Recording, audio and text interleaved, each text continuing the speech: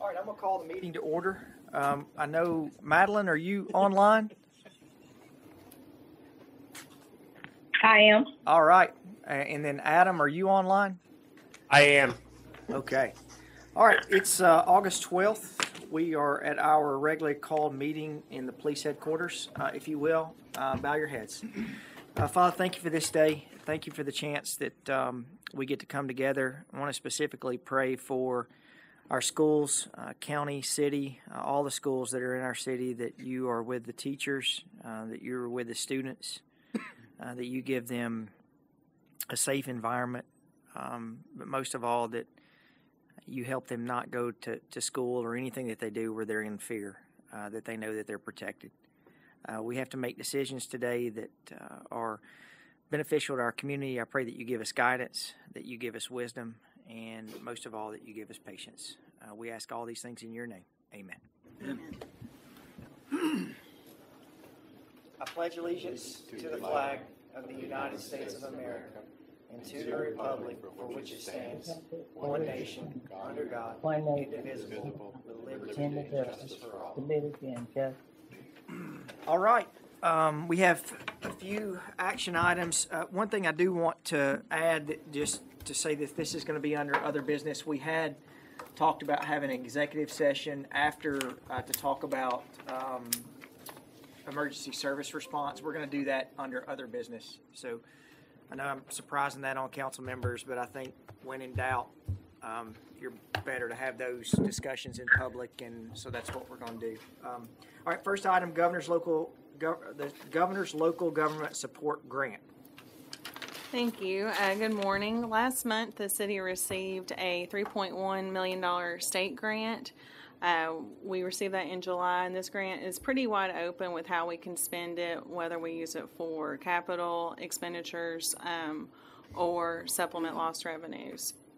While we have the option to use these funds for operating expenses, I would suggest we instead focus the use on capital expenditures that would otherwise need to be funded out of CIP. By doing this, we'll reduce our CIP and also not use one-time funds for recurring expenses. So the suggested uses listed here in your memo surround public safety, schools, and public transportation. This includes a radio IP logger for police that will allow them to fully utilize the new radio system by recording all frequencies. Funding the city's portion of the Rover bus replacement. We are fortunate in that our bus equipment is federally and state grant funded at 90%, so our portion is just 10%. Also suggest replacement of fire rescue apparatus replacements, and then possibly the school bus replacements.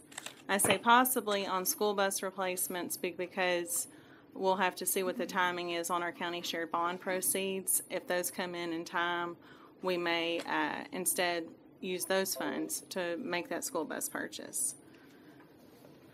So we recommend council approve these items for purchase out of this grant, and I'm available if you have any questions.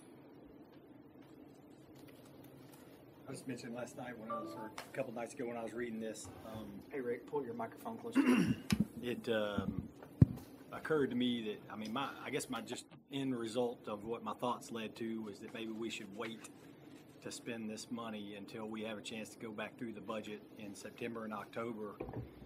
As we've talked about, kind of a review of once we kind of have a little bit more clarity. And I know that it's been a pretty strong message from council to not spend one-time revenues on recurring expenses. This time may be a little weird from a standpoint of, I think maybe what some of this money is for specifically this may be one-time anomaly of the shutdown. And so with this particular money, I might actually be okay from a standpoint of, given our raises or, things like that we would have done with operating type revenue with this money. And I think that might be kind of the essence of why we're getting the money, is to cover a gap that existed solely due to the shutdown. Normally, we've been very strong on let's don't use, this one may be a little different though. So I guess where I came to it in the end was, well, you know, and when I was looking through your dashboard, I think also kind of after I read this, and it kind of made me think, well, we really only have 1 month's numbers is what it kind of looked like of true COVID numbers. Right. As far as tax receipts and stuff like that. And so by October, we'll have 2 or 3 months worth of numbers to deal with. We'll have more understanding of where we are, and then get an idea of where we might use this. That'd be my thoughts on it and my preference on how to use the money, just personally. And I can understand that. The governor actually announced the grant back in January, and at that time it was a little less than what we ended up getting. And at that time the intention was for capital expenses, IT, and public safety, and rehabilitation of existing infrastructure to extend the useful life of those assets. Then when COVID hit, they added COVID-related expenses to the possible uses of the grant, and that was what the governor had submitted to the legislature. But you're right, the legislature came back and said, you know, we want to take away all of those limitations and allow the cities to use the funds as they deem appropriate. We do have to expend or obligate the funds by June 30th, and so, you know, that's one thing that we need to keep in mind as we look at that. The items listed before you are all items that I feel strongly will be needed in our CIP to be funded. Some of them I don't see any problem with delaying. I do think the radio IP logger should be pushed forward so that we can get that radio system up and running and be able to fully utilize that, if at all possible. I'd be fine with that. Okay. So what's the 3, Aaron? It's communication. What's the next 2? The Rover bus replacement. So on those buses, they have reached the end of their useful life, and as our fleet services continues to patch them up to keep them moving and keep them on the road, we're spending about $10,000 to $15,000 extra a month on that maintenance. We also have the grant funds that we need to be mindful of, that we spend those in a timely fashion. And they have a 6-month. The Rover buses have a 6-month lead time. So once we order them, it'll be, you know, at least March or April, I would imagine, before we could, you know, hope to have those in-house.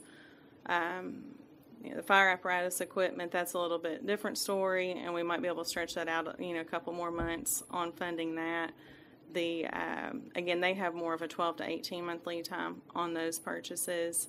And then the school bus, because we don't know yet about the county shared bond proceeds, I'm fully comfortable with waiting, you know, a couple more months to see where that falls out. They have until, I think, January to make that order to have them, you know, delivered by the next school year. On the Rover, and I apologize, I don't have my information in front of me, but the cost on the extra cost on the Rover, the $10,000 or $15,000 a month, was that for the whole fleet, or was that for whatever just for the portion that we're replacing? I believe are we replacing the whole fleet? Yes, We we're buy them all replacing at the whole once. fleet. Yeah. So, I want to make a comment too. I appreciate the additional detail of that the COVID, as a result of that, was added to that, because that's helpful too. But, you know, there are a couple things. The sales tax impact and the economic impact, you know, that does concern me as well, knowing that, you know, one of the thoughts associated with this money is to fill the gap for revenue shortfalls. Makes me feel like that we should be using it for revenue shortfalls. And to Rick's point, I know I've said, and other council members may have said, we shouldn't be using non-recurring, you know, assets for operations, but I think in this case it was partially designed for that. The other thing is, as we're talking about, you know, the expenses on the school bus, you know, if we've got 45% distance learning, I'm not sure that there's the same priority for school bus replacements at this moment that there might be otherwise. Just a comment.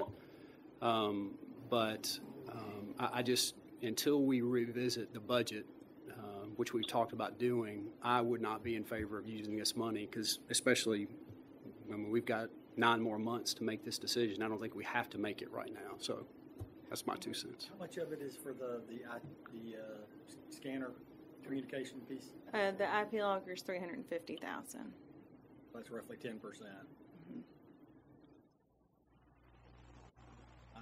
I'd be okay with that part. I mean, just for what it's worth for my piece, it's just going ahead and doing that. If you think it's, it needs to really get trucking, I'd be okay with moving that. And then that still leaves us 2.8 of the 3.15 or whatever Right. that we're putting a hold on. I'd be okay with that. With the communication part. Yeah, just doing that 350 piece and then So I would, hold on the rest. I would be okay with the 350 and doing Rover as well. I think we need to make sure Rover's taken care of as well. Does it have to be paid for when you were talking about lead times? When you say it has to be spent, it just has to be, we have to say what it's going to be used for. Right. So with the state grant, we have to have the funds spent or obligated by June 30th. So if we have ordered equipment but not yet paid for it, it's been obligated. I'm not sure. Do we put money down on the buses when we? No. Okay. So we just pay on delivery on those. Okay.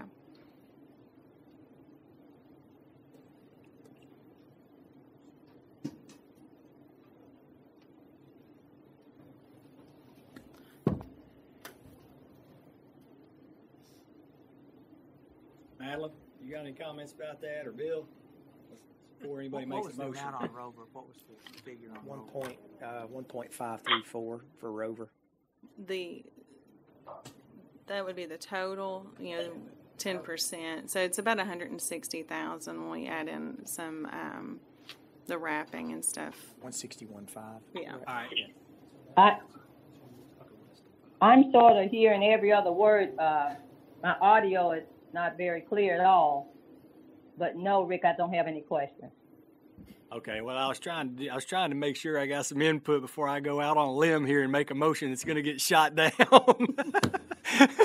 So, but I'll go ahead and do it anyway. How about I just make a motion that we go forward with the scanner communication piece, the IP scanner piece, as well as the Rover bus piece. And then that leaves the rest of it. So that's 150 plus 250. That's 500 that we're using of the 3.15, Give or take. essentially. Roughly. Roughly 500,000 of the 3.15. So the Rover is only, how much then? That 165. We're only paying $160,000. the local portion. The state and the federal okay, make up okay, part of okay. it. That's what I was 10. saying. Yeah, it's the 10%. See how that was going to replace a fleet. It will, but only our part. I got It's you. very small. Okay, Yeah. portion, okay. That Both of makes them. sense. So So there's still, what's still in the kitty with the grant funds? maybe 2.5, Roughly, yeah. 2.5 million. 2.5, okay. So I'll continue on with making that motion that we go ahead and just put a hold on the majority of this, but we go forward with the Rover bus portion as well as the IP scanner portion. Okay. Second. Okay. Motion is second. Ms. Wright, please call the roll. Vice Mayor Skels Harris, Aye. Mr. LaLance. Aye. Mr. Martin. Aye. Mr. Shacklet. Aye. Mr. Wade. Aye. Mayor McFarland. All right, we'll now move into a rental agreement for renting some garbage trucks. Raymond.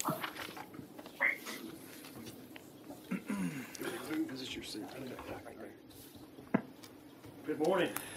Hope you find everyone well.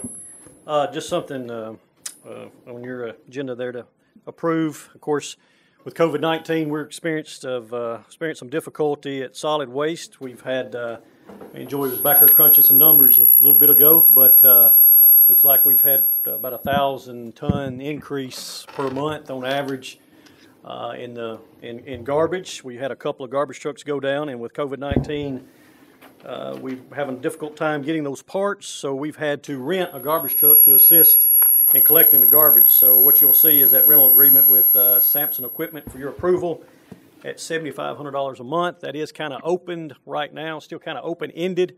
We don't know how long this is going to continue, but we do want to be prepared to make sure that the garbage is collected appropriately as it should. I do know that Joey had ordered a new garbage truck probably about a year ago, wouldn't it, Joey? So, but obviously with COVID, it slowed down the manufacturing process. So we're hoping that late September, something like that, is when we look for that new truck to show up. But we need to obviously fill that slot. So I'm here if you guys have any questions for us, we're glad to answer them. If there aren't any, I'll move for approval.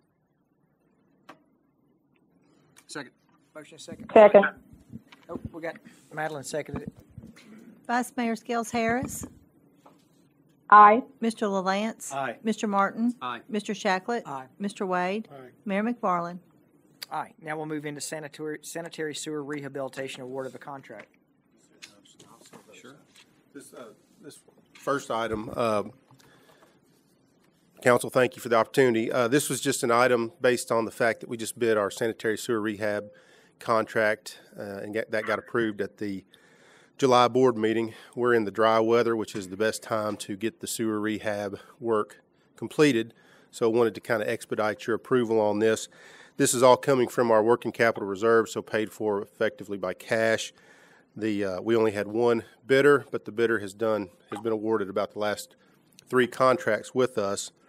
The amount of the bid is $4,250,092, and you can kind of see the different repair and replacement techniques that we have and the linear footages that are going along with this contract.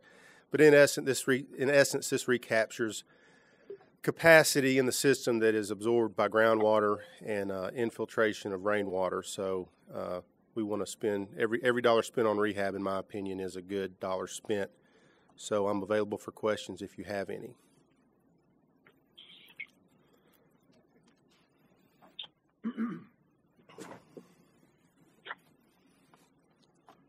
If no questions, I move for approval. Motion is second. Ms. Wright, please call the roll. Vice Mayor Skels Harris. Aye. Mr. LaLance. Aye. Mr. Martin. Aye. Mr. Shacklet. Aye. Mr. Wade. Aye. Mayor McFarland. Aye. Could, All right, we'll now move into well, the benefit. Mayor, if Yep. we could we move up the other business item that we have Yeah. so that we can get an action from council and Chad can go back and make the planes run on time. Okay. We have full terminal parking lot completion. Chad. Thank you, Mayor and members of the City Council. As you know, Greg McKnight has been doing an awesome job of managing this project and managing the budget. And we had a full plan ahead of us for ultimate parking out there. We set aside a small area that had about 30 lot spots in there. In managing the budget, we were able to pull that project back into the project here, and through the use of our own street department doing some of the work, we're able to get that completed around $41,345. And seeking your approval, we did bid that out, and we saved a substantial amount by really working that into the project. And when you say we saved a substantial amount, we saved half, right? Yes. So it was going to be Yes. 82,500. I went out there Saturday, and I don't know if you've been out to look at the progress out there, but it looks really good. Yeah. Do we have a motion? So moved. Second. Motion is second. Ms. Wright, please call the roll. Vice Mayor Skels Harris. Aye. Mr. LaLance. Aye. Mr. Martin. Aye. Mr. Shacklet. Aye. Mr. Wade. Mayor McFarland. Aye. Thank you. You can fly out of here now. Get that. Dun, dun, dun, dun. Ching. All right, we're going to move to, real quickly while we're on other business, beer permits. You've got one beer permit in front of you, new ownership. Ms. Wright, does it meet all the criteria? It does, except for their building codes inspections. Okay.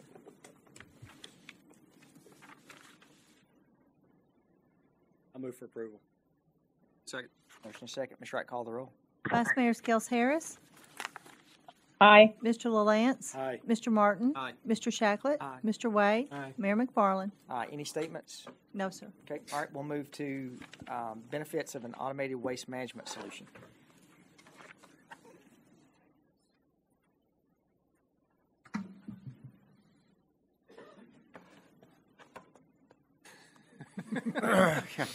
All for you, Ronnie. Yeah.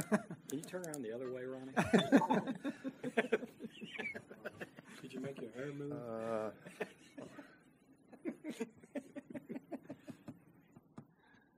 All right, Mayor, thank you. Council, thanks for the opportunity again. Just wanted to go through something that we initiated the process back in February, and COVID has kind of delayed it.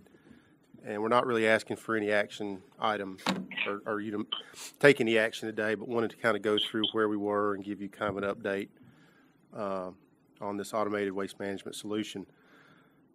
So just to kind of give you another picture of what we've been tracking this last year, the blue bars are the total number of solid waste containers in the city. That's on the left y-axis.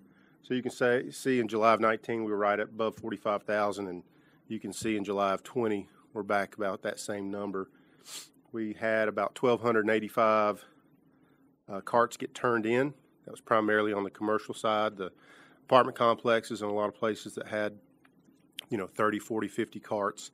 They went to go get other larger containers. We've had 1,192 new services. That's going to be primarily residential. And 429 we call purchased, which is those are people that need a second cart.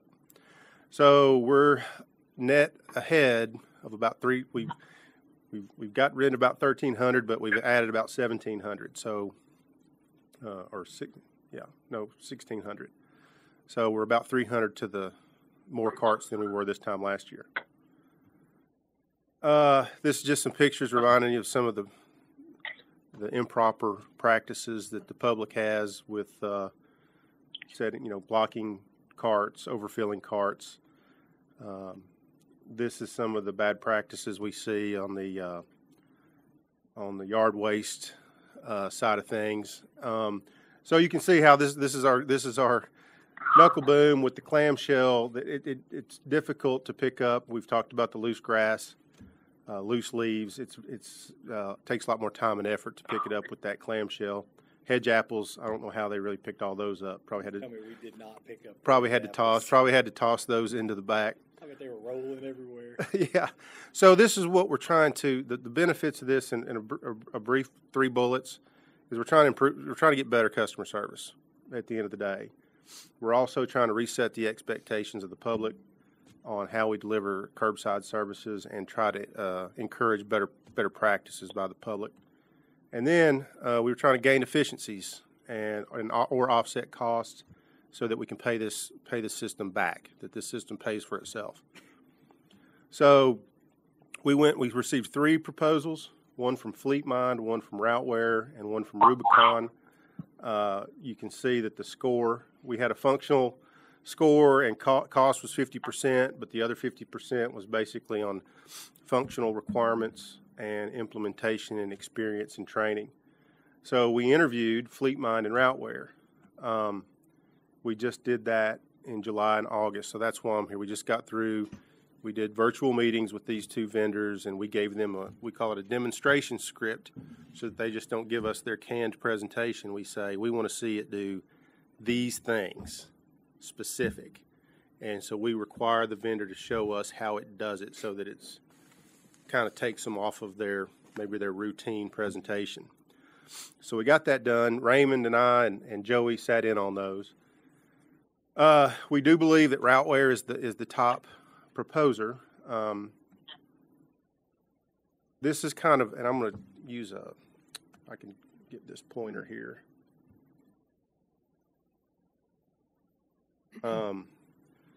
This is what the driver sees in their cab, and so effectively what it's got is if they've got a skip, it takes a picture. They've got outboard cameras on there. They've got an internal camera to the cab. But what happens when they hit that skip, they can give a reason. It may be blocked. It just may not be out. That gets sent back within 30 seconds to 2 minutes, gets sent back to a centralized dispatcher at the office. So that picture is logged in. So if somebody calls in and says, you didn't pick my trash can up, they can look at that reason. There's a picture. Ma'am, sir, your car was too close, or we couldn't get to it, or it just wasn't out. Similarly, they get it done. There's extras. This is a kind of a customized deal. If you want to come in and say, if we do want to charge for oversized brush and limb pickup, or we do want to charge for loose grass, or if we do want to have certain things that we deem as an extra service beyond the standard, they can pick that, it tags it, and it sends it back to that central dispatcher and actually creates a billing code for it. So the other way they can look at it, they can see the map view, but you can actually color code customers. Say if you have someone who has a disability, they can't get their cart out to the curbside, you can color code that address as green or blue, and that will notify the driver that he's going to have to get out, go retrieve that cart. And a lot of what happens when you have normal routine drivers, they know these things by heart. The big deal is when you have a driver out and somebody has to take over that route. They don't know that on this particular street that there's two folks that can't get the carts out to the curbside. So it really is a communication tool for alternate drivers, because there's a lot of there's when you look at the vacation and the sick leave on the drivers, you know, we have several people out a day. So there's a lot of substitute drivers having to go in and pick up routes that they don't customarily drive. This is kind of a picture of a very large, you know, that would be an extra if we change the city code. City code wouldn't allow us to do it now. So, where did I go? Okay, this is where they got the control center monitoring. You can see there's a heat map here. It shows what % complete the drivers are on the route. If one driver has, they're collecting GPS locations. You can set an alert if a driver is sitting longer than 3 minutes, or 4 minutes, or 5 minutes. If he doesn't give you a reason, say he's at the landfill and he's in line, well, he can hit a reason that he's not moving. Obviously, they can see where he's at too. But if for some instance there's an accident or there's a problem with traffic, they can log it in, and that can explain to the dispatcher why they're not moving. But otherwise, if they're just on a normal neighborhood street and they stop for a certain amount of time, this can alert you if they're stopped for a certain amount of time. Also, what this does, you can take that heat map and you can convert it into more of a where they've picked up and what they have remaining. If a truck goes down, if we have a mechanical issue, so that driver stops halfway through their route, it creates that breadcrumb trail where he's been, and then you can take all that remaining route, basically circle it, and assign it to another driver. So right now, the drivers get done when they get done. They don't necessarily all know who needs help, who doesn't, unless they're calling each other on the phone, and then it's kind of maybe a little sporadic because where have you been, where have you not been, how can this driver go help this driver? You can create these other routes to get everyone to completely finish at the same time, roughly. So it's got and again, it's web-based, it's cloud-based. It gives the dispatcher the ability to when they have customer complaints, to immediately know where drivers are, to immediately know if there was a missed pickup, if there was a reason behind that, and so forth. So it has a lot of great features. So the cost. I won't go through all this, but I'll just highlight that number over there in that bottom right corner. Over a 5-year period, it's about $510,000. That is based on, that's based on a fleet of 28 vehicles. So if you take that 510, divide it by 28 vehicles, 60 months, it comes out to be about $304 per month per vehicle. That's important. So I'm going to give you my super simple Darren Gore payback return on investment spreadsheet here in the next slide.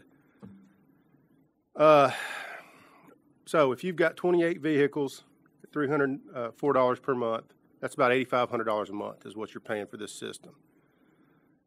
There's an opportunity when I call go backs, and I've read a lot on this. I read a big report on Greenville, North Carolina, the Winston-Salem and Raleigh area. Go backs are the big expense. If you miss somebody, hey, you've missed me, I got to come back and go get you. Even at $60 an hour, which I think is pretty conservative for a driver and a truck. So if it takes 30 minutes to go back, you're at $30. If you miss in 2 per 1,000 or 0.2%, If we miss 0.2%, and we can avoid 0.2% of go backs, that's $10,800 in avoided costs per month. And two per, I think Waste Management's goal is 1 per 1,000. All of the entities I looked at in North Carolina, they were around 4 or 5 per 1,000.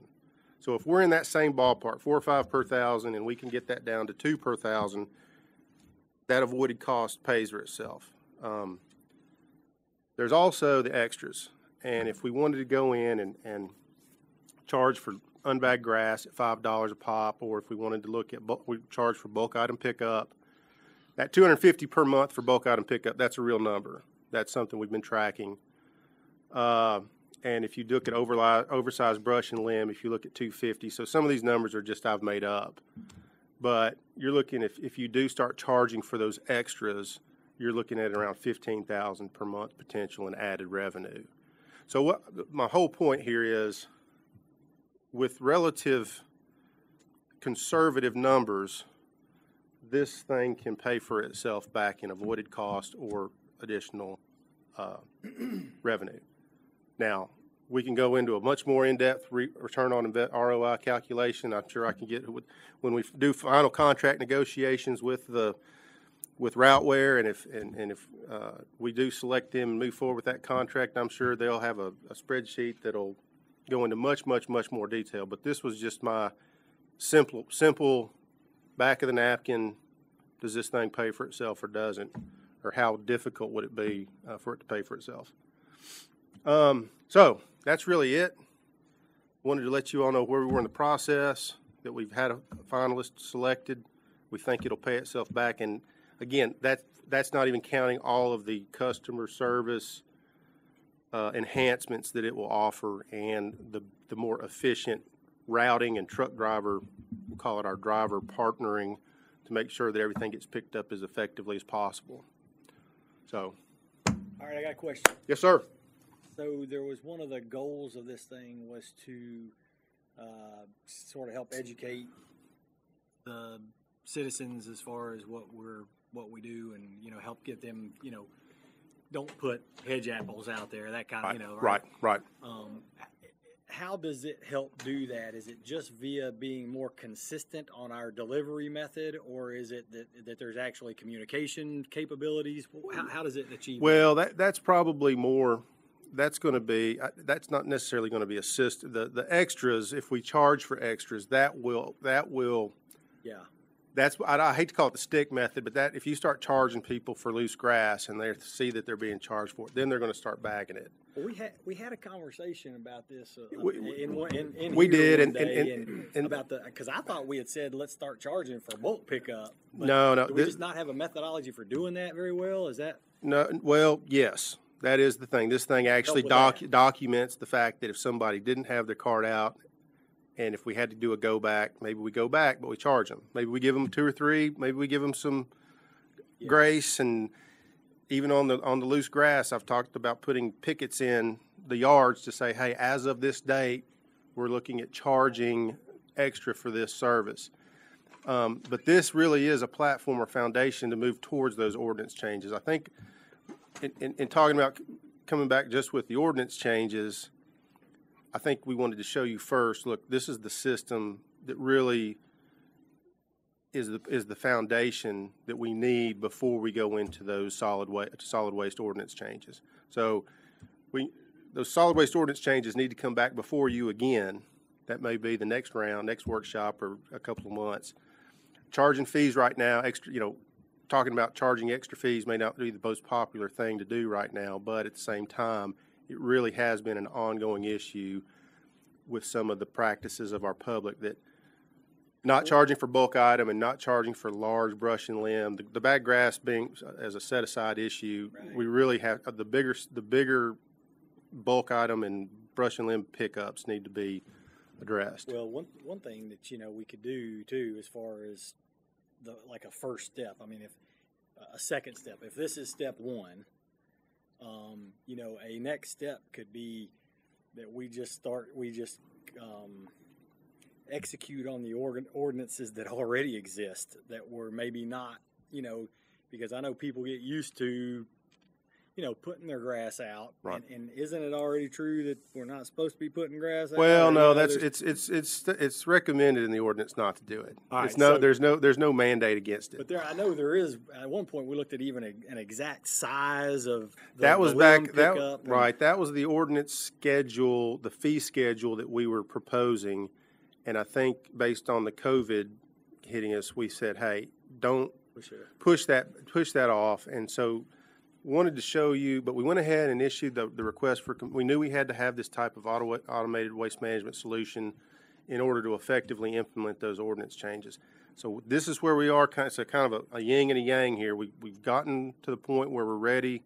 They're going to hold their prices through the end of the calendar year. Because when COVID hit, we said, hey, would you guys please, can you hold your pricing through the end of the calendar year so that we can see how the economy looks and how our how the budget looks. And so we're just bringing it back up to show you that if we move on forward, if whatever time the council feels comfortable moving forward with implementing those ordinance changes, this is kind of a required piece to that puzzle to move forward. The way that you laid it out, importantly, I mean, we could see the ROI come back to pay for itself without even doing any of the ordinance stuff, to just be a more efficient provider of the service. I think it would pay for itself on just the efficiencies without the extra fees, honestly. That doesn't even, that doesn't even talk about how much more efficient we are from an employer and employee standpoint. Right. With being able to know, hey, this is what we need to be talking to people about or not talking to people about, or, or dealing with, different of those types of issues. It makes Right. us more efficient as an employer as well, I assume. Yes. And back to the point on the education, as we kind of move towards what you were talking about, while this system may not kick out a notice to the customer, the process could. I mean, we would have the address, and then we could mail out notices to people who have either repeat offenders on the garbage or loose grass pickup or something along those lines. We can get a notice out to them to help education in the meantime. Well, I mean, I think part of it, is just every day the piece of our organization that people deal with the most is solid waste. I mean, and you miss someone's trash, and we get phone calls on that or emails on that. So I think being able to have that accountability not only to our employees. I got an email yesterday about trash cans that had fallen over that, and the lady said, look, I'm too old to pick these trash cans up now. So, I mean, I think us being able to have that accountability to our employees, but also to the customers that, if we have to go back or then, I think Dana Richardson was telling me the other day that he forgot to put his trash out, and that normally we run at 9 o'clock in Breckenridge or 9 or 9:30 in Breckenridge, and we ran at like 6:30 that morning. And so he said, I just missed it, So, there may be ways that we go through that we let people know. You can sign up and let people know, hey, we're running early, today. Get your trash out, or ways to do those things. I think Raymond, they've already looked at a call-out software call, especially one of the places I just got blistered the most was on our, 4th of July, where we had an alternate schedule where some people's normal pickup date was Friday, and we went and picked it up Thursday. Whew, man, we got worn out, and so we're looking at a system that will take that route. And if we can get everybody's phone number, which is going to be, you'll.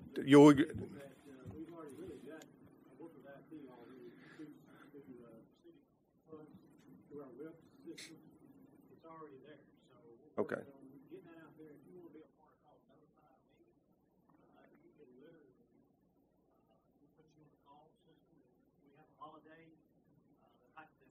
Up during that week and it's moved to a different day, it will automatically call you to let you know that. And then also, if you got a missed scan, you can just simply go in, tap it, we know it, that data's collected, and then we schedule the pickup for it. So we're already working on some of those things already. Matter of fact, what we heard another app system that we're looking at too, where you can simply go out there with an app, push a button, or brush and limb pickup, we get the information to schedule the pickup for the next day. We're just trying to be a little more efficient instead of just having vehicles drive around. Something may be out, something may not be out. Where stuff comes in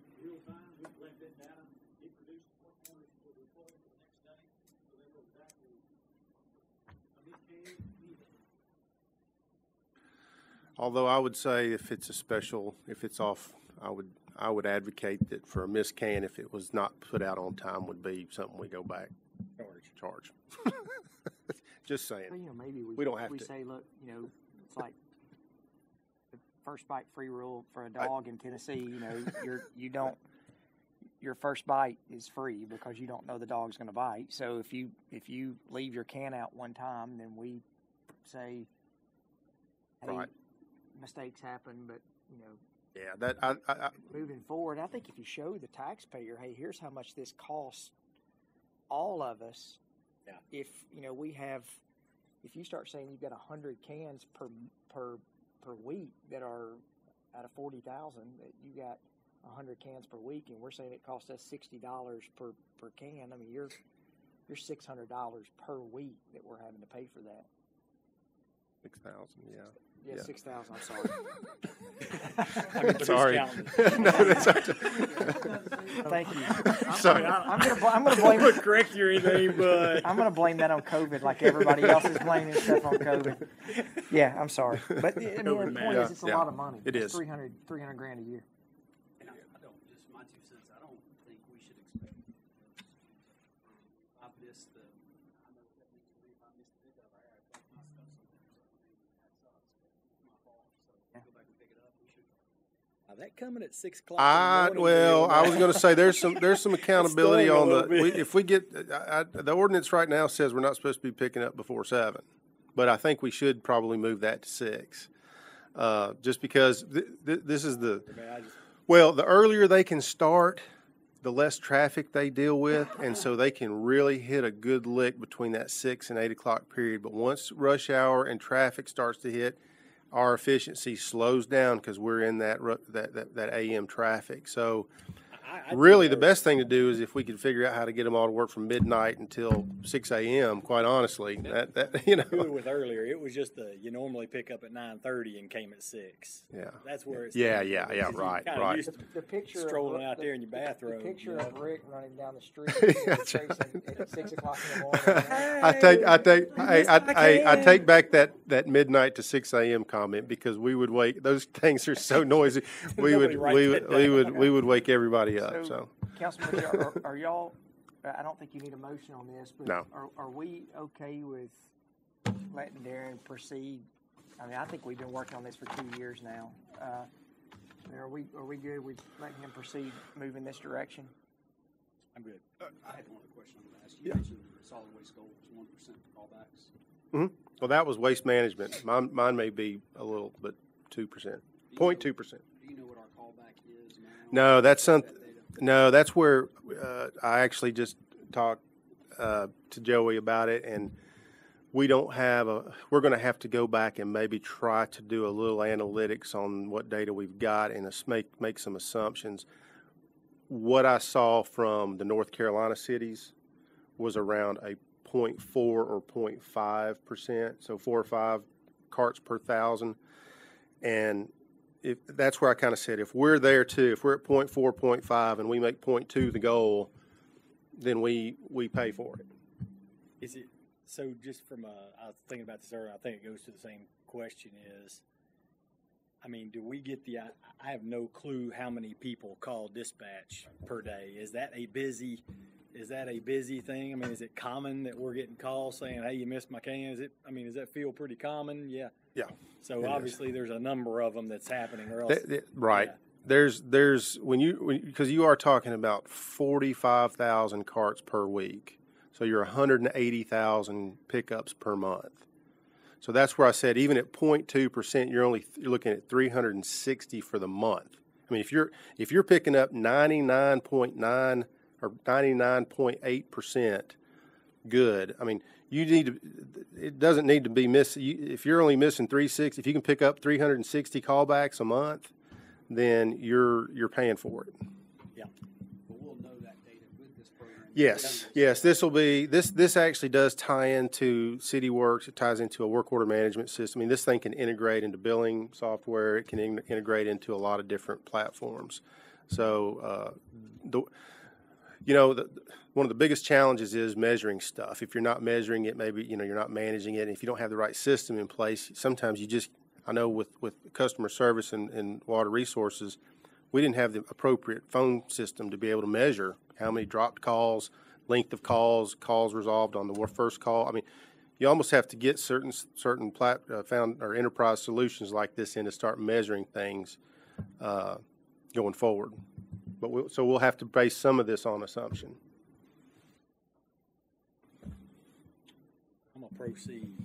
Okay. Well, I think the next step, and I'm looking to Craig, if the next step would be to come back and revisit those ordinance changes on the solid waste, or if we want to proceed, I mean, because this is a pretty firm, I mean, we can go into final contract negotiations with them. That $500,000 is not going to vary that much, I wouldn't imagine. But if we don't in tandem move forward with the ordinance changes, well, I guess we couldn't we may not want to charge if we can. I mean, we've demonstrated that the offset cost would pay for it. If we don't want to charge for extras right now, we can hold off on those ordinance changes. Yeah, there's probably two considerations. So if this, because we do have the offset cost, so if this is fine with council, we can move forward with contract negotiations and bring it to council for consideration, and final approval. And then we can work on a separate track the ordinance changes and let council decide what that might be, when it would go into effect, if there's grace periods allowed, all those kind of things.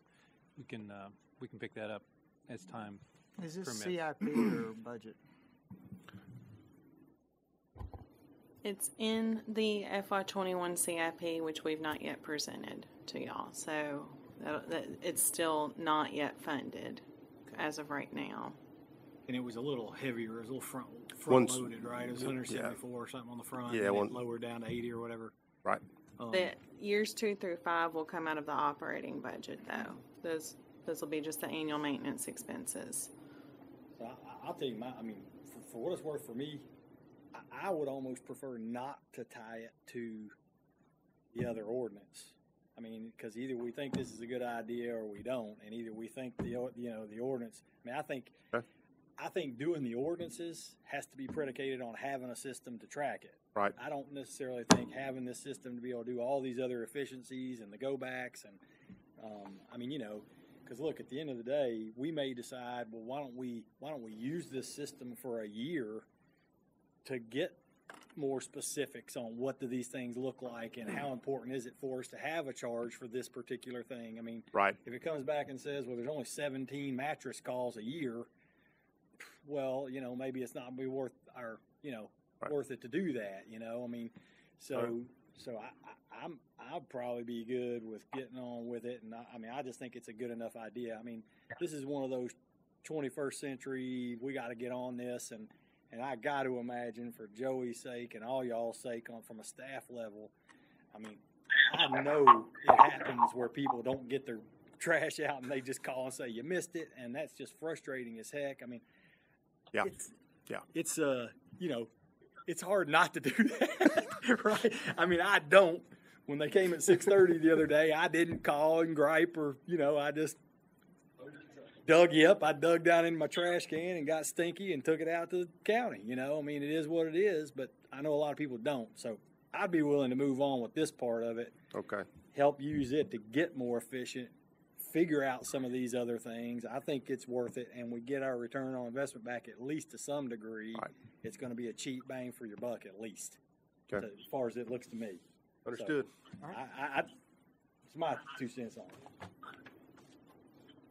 All right. I don't think we've got any other licensing statements, other business. I do know we've got a presentation by Chief Folks.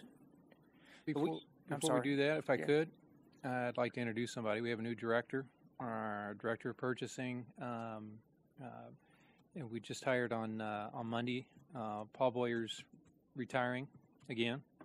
Not from us. He retired from somewhere else, but he's retiring now. And so we hired Joe McCoy, who's here with us. I'll introduce Joe to take direction of our purchasing. Nice. Welcome aboard, Joe. How'd you, Joe? Before Chief Folks comes up, we were going to talk about some of these issues. The topic got brought up on last Thursday, about EMS, and to give y'all some backstory. I had lunch 2 weeks ago Monday with EMA Director Chris Clark, and then also EMS Director Carl Hudgens, to talk about, I felt like the council was really wanting us to reach out, and so we had a good lunch and talked about several different opportunities. So then when we had the discussion on Thursday night, originally we were going to hold off on that discussion, and so when that came up, I thought it would be important. The proposals came back, and Chief can talk about those. As elected officials, none of us have seen those proposals, including me. So that was what we were going to talk about under executive session.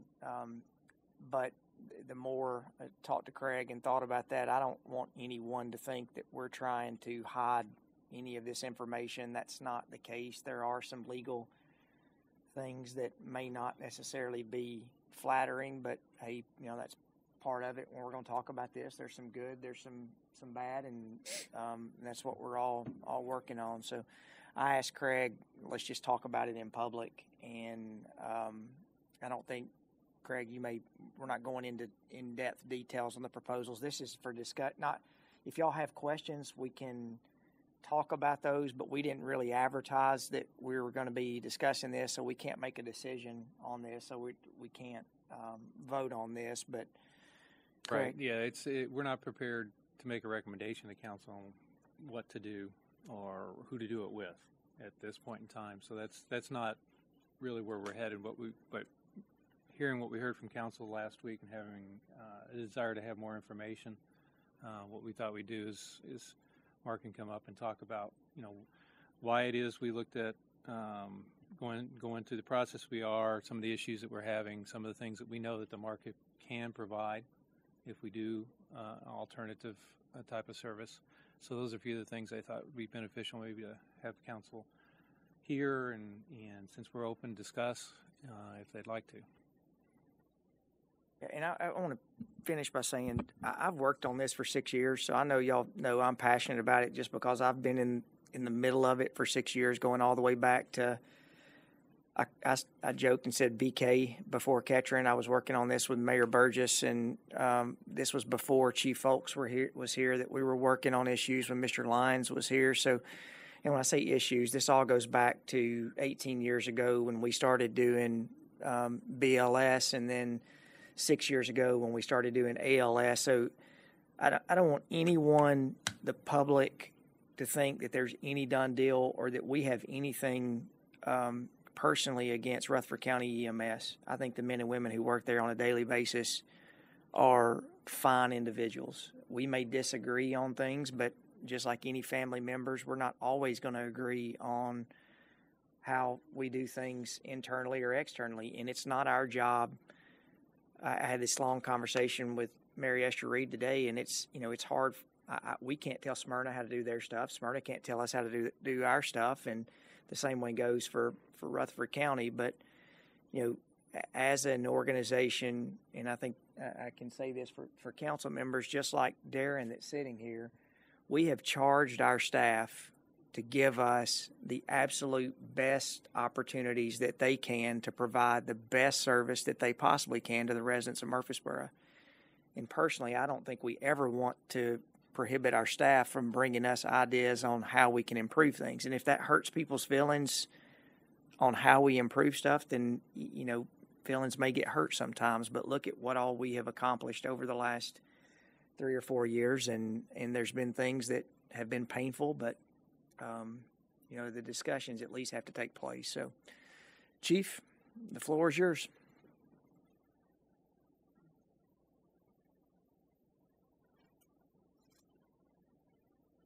Hey, we are recording this, aren't we? Okay. I'm good. What? Good afternoon, Mayor and Council. As Mayor McFarland mentioned, we've been working through these issues for some time with EMS. We've been one of the things that I kind of did when I came here as the fire chief was I sent a survey out to all of our personnel within the department at the time, and That survey asked 3 questions. What are the top 3 things that you love the most about Murfreesboro Fire Rescue? What are the 3 things you like the least about Murfreesboro Fire Rescue? And if you had the ability to change one thing, ability and power to change one thing, what would it be? I got a tremendous amount of feedback from those surveys, and that's the reason I did them. Is I wanted it in their words, exactly what they were experiencing and exactly what our problems were. Overwhelmingly, one of the responses on that was EMS, that they wanted to be able to practice at the level of their licensure, that they wanted to be able to provide patient care at the levels that we needed to be able to, and we did that on that survey and kind of getting the background and history from Chief Lawson, who had been hired the year before as medical services assistant chief over medical services. And the reason for that hiring was to try to get some of the issues addressed with EMS and us not being able to provide care at the utmost level that we needed to for our citizens.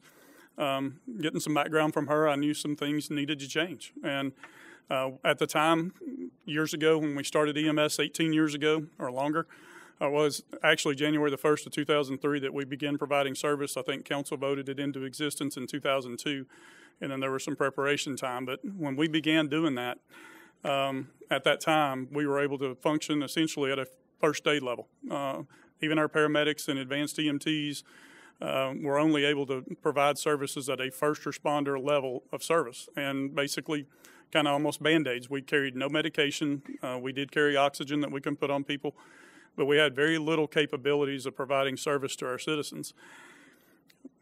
Progressing forward to 2012, council made a decision to go to BLS level, which was enabling us to carry some additional medications. And I'll tell you, when I looked at the medications that we talked about going to BLS level with, it wasn't a lot. I mean, it was giving our EMTs the ability to administer essentially baby aspirin and oral glucose to a patient that was a diabetic, and it gave us the ability to check a blood sugar.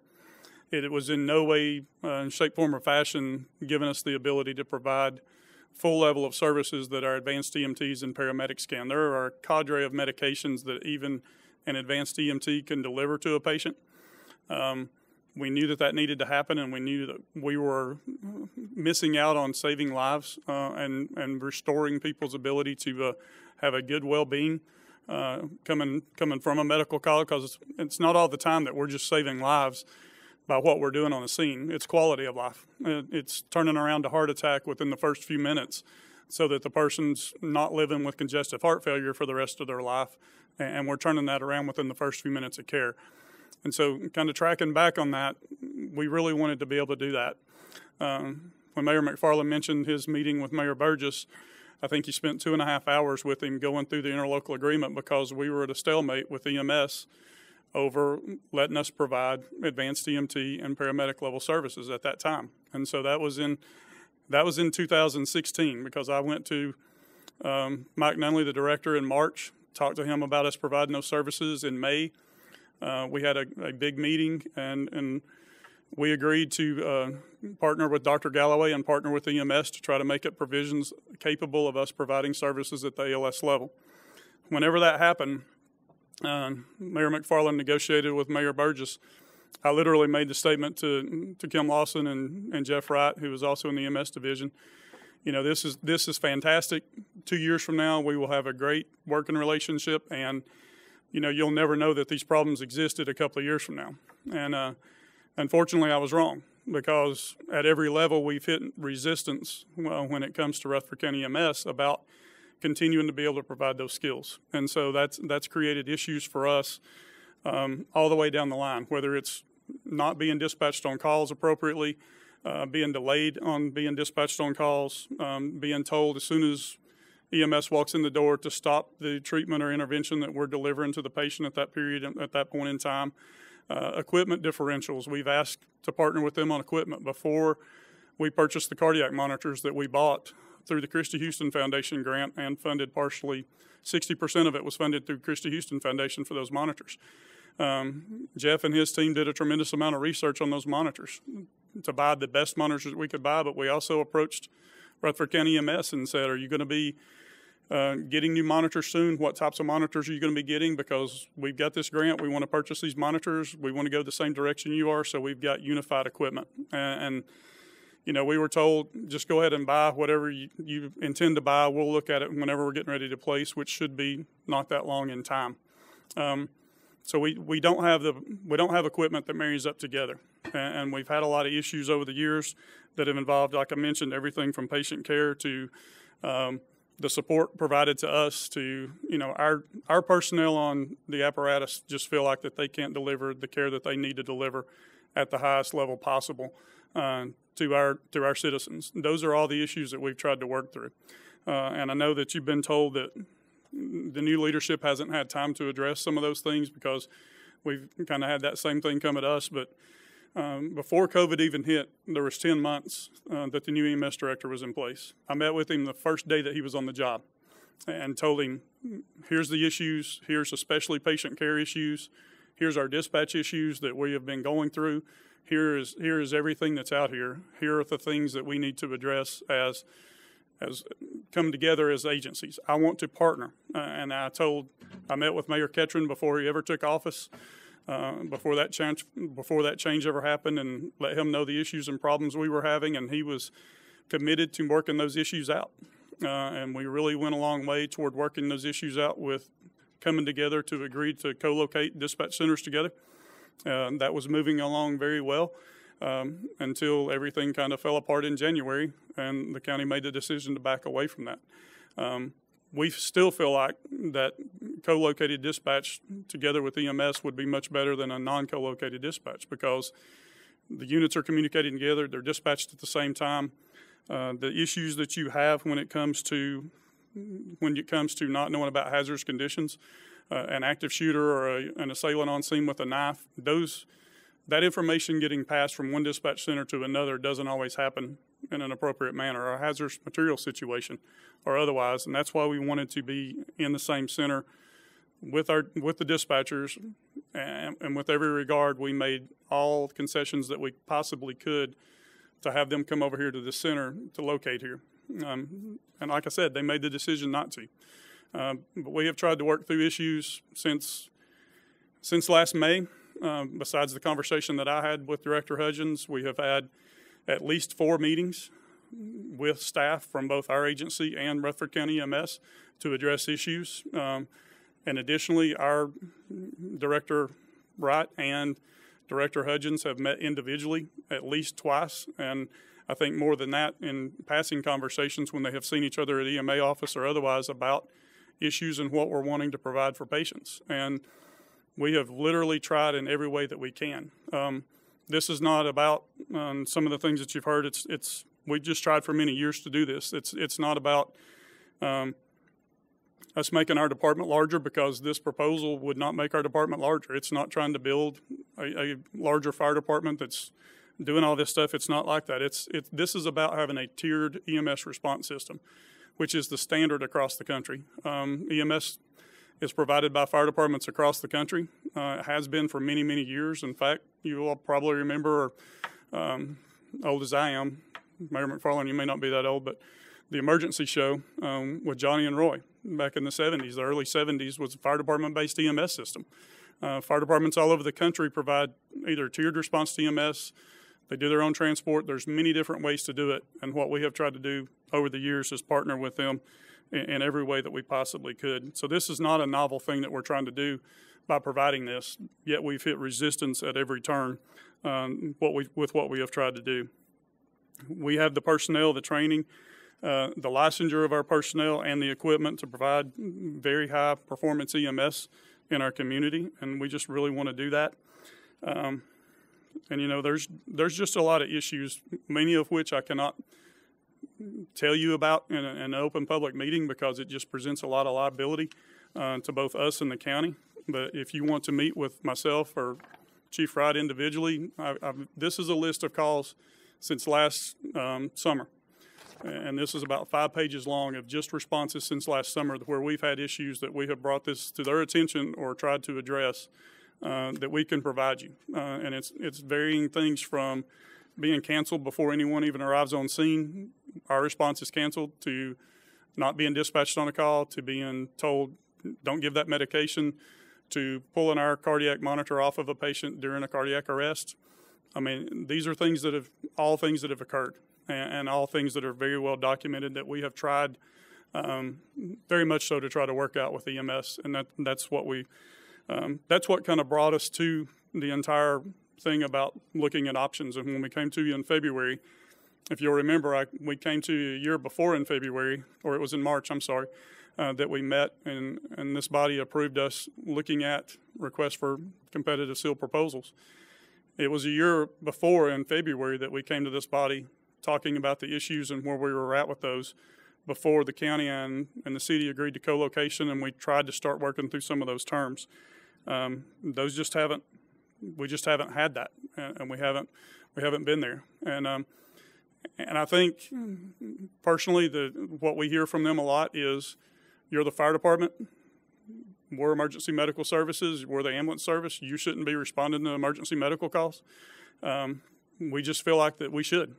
We feel like that we should because we have highly qualified and licensed trained personnel. In fact, 84% of our responses are medical calls, and we get there very quickly. And time makes the difference when you're talking about life-threatening issues. That's what we want to make the difference on, and that's what our personnel have been trying to make a difference on for more than 18 years. We've got 239 personnel. Like I said, 292% of our staff is medically trained or certified. And it's a job requirement that all of our staff become advanced EMTs. We've got many paramedics. We've got 21 paramedics within our department that provide care.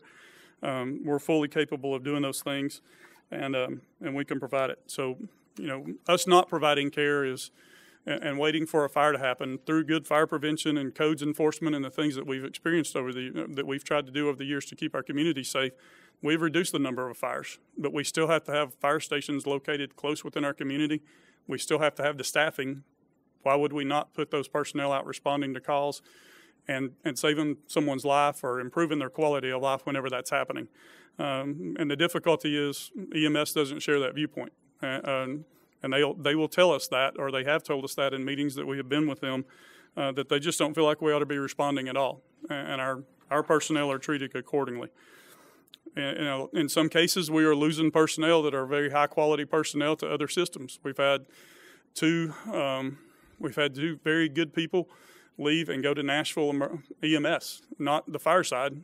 They went to Nashville Fire Department to run on emergency medical services because they want to be able to do more for patients, and they want to do those things. And like I said, fire departments across the United States have been providing this. It's a very highly efficient way and a high quality way to get advanced level care to people, and it's very effective use of a valuable resource. And we just feel like we have really worked to wit's end almost to try to establish that relationship and that partnership level with Rutherford County EMS. We have offered to have their personnel trained on our monitors, that way where they're not pulling them off of. We have offered them co-location within our stations for their ambulances if they wanted to. We have offered co-location here at our police department for the 911 responses or the 911 calls. We have tried everything that we know to do to make this partnership work, and that's why we came to the point of needing to look at other options. And so the other options that we looked at are obviously the fire department doing transport on its own, and then looking at a request for competitive seal proposal for essentially a public-private partnership or a public utility model is what they use in some places to word that. But it's a partnership between government and private entity, oftentimes nonprofits, to make it work, to make the system better and to function for the delivery of emergency medical care. And that's what we did. We put those proposals out. When the proposals went out, we received 6 proposals. There are things that I can kind of tell you about. We received 6 proposals. 5 of those 6 proposals were at no cost to the city. And so those proposals came back. We felt like very good on their level of service that they provided. All of them did. But the reason we put this out there was to get information on where we were at on the market, what we were looking at, and what may be out there that we could garner to provide better patient care to our citizens. Enhanced ambulance availability is something that came out through those proposals. They're going to provide service with as many ambulances as we currently have now. except those ambulances will be dedicated to the city. They won't be responding commonly into the county, so we'll actually have more units dedicated to the citizens of the city that would be able to provide care through these through the proposals. Direct elevated medical direction. Dr. Galloway, Russ and Sherry are two of the finest people that I've ever met. And Dr. Galloway, I know, is a fantastic emergency room physician, and he has been the medical director for Rutherford County EMS for years and has done a great job in that. But Dr. Galloway, he's not out in the scene much. He's not out with the crews very much. He's not an engaged medical director like we would like to see. The reason that we went with Dr. Galloway was to try to forge that relationship with Rutherford County EMS. There's kind of a different aspect of emergency medicine now. There is most emergency medicine doctors get fellowships or they get board certified in certain aspects. What we want to have here is a board certified emergency medical services physician that directs care of people in the field. And the reason we have to have a doctor on board is because we're paramedics and we function under the license of the physician. And when we have taken changes over to Rutherford County EMS or to Dr. Galloway about patient care, his first response is to go to Rutherford County EMS and see where they're at with us providing that. And oftentimes we're getting the answer, no, we're not going to let you provide that level of service. We just don't feel like it's imperative for you to do it or pertinent for you to do it. And often the answer is no, coming from those directions. And it's not based on clinical standards. It's just based on, whereas most people are doing the things that we're wanting to do clinical standards wise and standard of care wise, it's just based on they don't want to facilitate it happening. Some of the having more clarity and consistency in patient care, the dispatch issues, if we're dispatched together with the same units, all of those things, all of the proposals that we had submitted back to us were willing to come under our dispatch center, to be dispatched on our radio system, to purchase the radios that we're going to be operating under, to come onto our Motorola system, as well as our automatic vehicle location systems where the closest unit is sent and be sent through one dispatch at the same time to make those things work together. And so those are things that can very much so enhance patient care. It enhances communications between each other on scene and otherwise, and it makes things go much better when communications is better. Uniformity and equipment. I mentioned the equipment. Rutherford County just they just did a bid, and as far as they sent an email to us last week stating that they were going to be going with Physio Control monitors. They're doing an entire fleet replacement of monitors and going with Physio Control. We asked them to consider Zoll X Series. The reason that they gave us is that they went to Physio Control is that it was going to save them about $100,000. Well, you know, and our thoughts on that are they're purchasing 20 monitors for that price. That's $4,000 a monitor, and those things last about 10 years. So you're talking about $4,000 per piece of equipment over a 10-year time frame where we could have been married up together and matched up. And the truth of it is those monitors do not have the capabilities that our monitors do when it comes to real-time CPR feedback and some other things that they do on the scene. Those monitors are still not capable of providing that level. They've told us they're going to buy adapter plugs to try to make them work together on cardiac arrest victims. We tried those adapter plugs. We looked at them with them, tried to make it work with our pads. It works for the defibrillation function, but it doesn't work for CPR feedback. It doesn't work especially on pediatric patients. Their monitors are not even capable of reading that on an automated level. And so there's major things going on with the monitors that just will continue to not work with ours, yet they made the decision to go that direction. And so we just didn't feel like that was, they're saying we want to work with you, and we'll make some changes. At the same time, they're going a completely opposite direction when it comes to equipment. Even the changes that we have met together and tried to make within the last few weeks since we've had the proposal out, none of those have been enacted like we were told that they would be. Our paramedics and EMTs are still being told to discontinue treatment as soon as the paramedic walks in the door. And those kind of things are still occurring on scene, and they're out there. Training.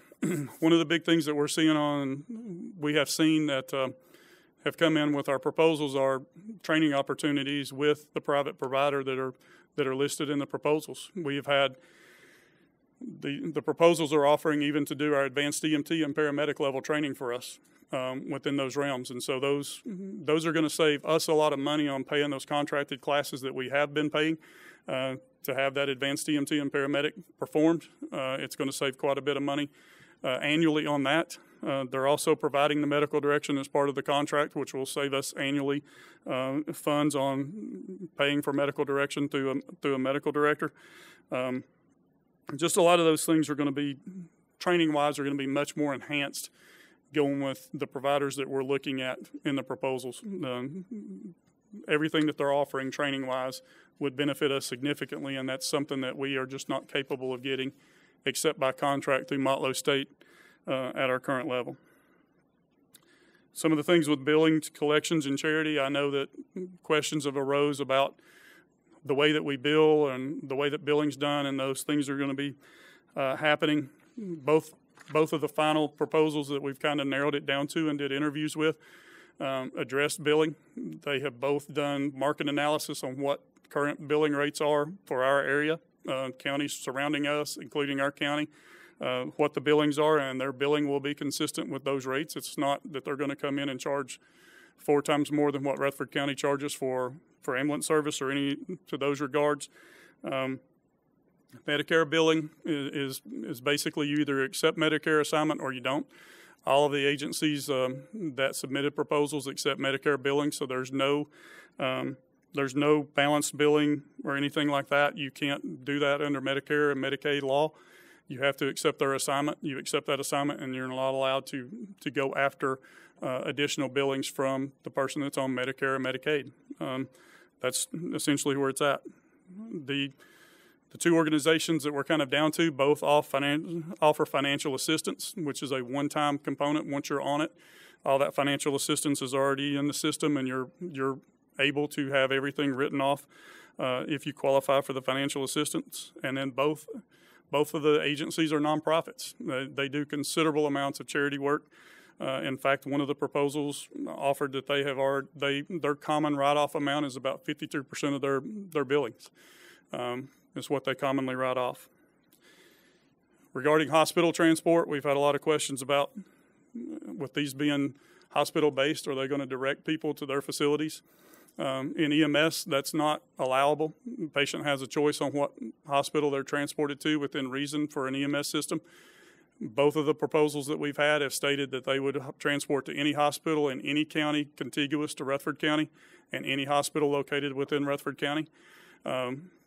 For any patient that's able to say, I want to go to this hospital or the other, as long as it's meeting destination guidelines. There are guidelines in state law and in EMS rules that define if a person's involved in a traumatic incident that they have to go to a level 1 or a level 2 trauma center.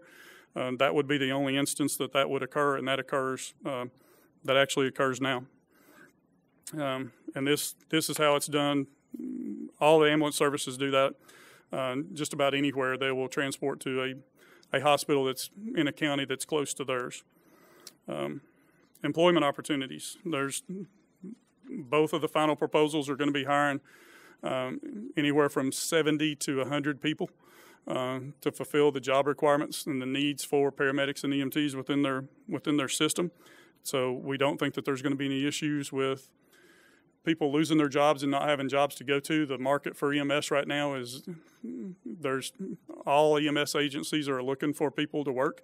There is going to be a lot of opportunities for people to grow into those systems and do everything that they need to there. And the financial impact, like I said, both of these proposals have zero cost to the city. We're going to save money on training, stocking, opportunities to purchase equipment and to purchase additional supplies through the system or the provider that we would go with at a substantial savings because of the bulk rates that they purchase. This will be a city-directed contractual arrangement that will have performance standards within that.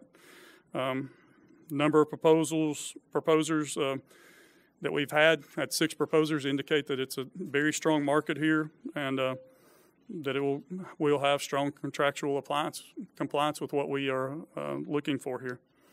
The county currently has about a $15 million EMS budget, and this includes about a 1.2 in overtime. 60 to 65% of calls were within the city, emergency calls, generating about 70 to 75% of their fee-based revenue.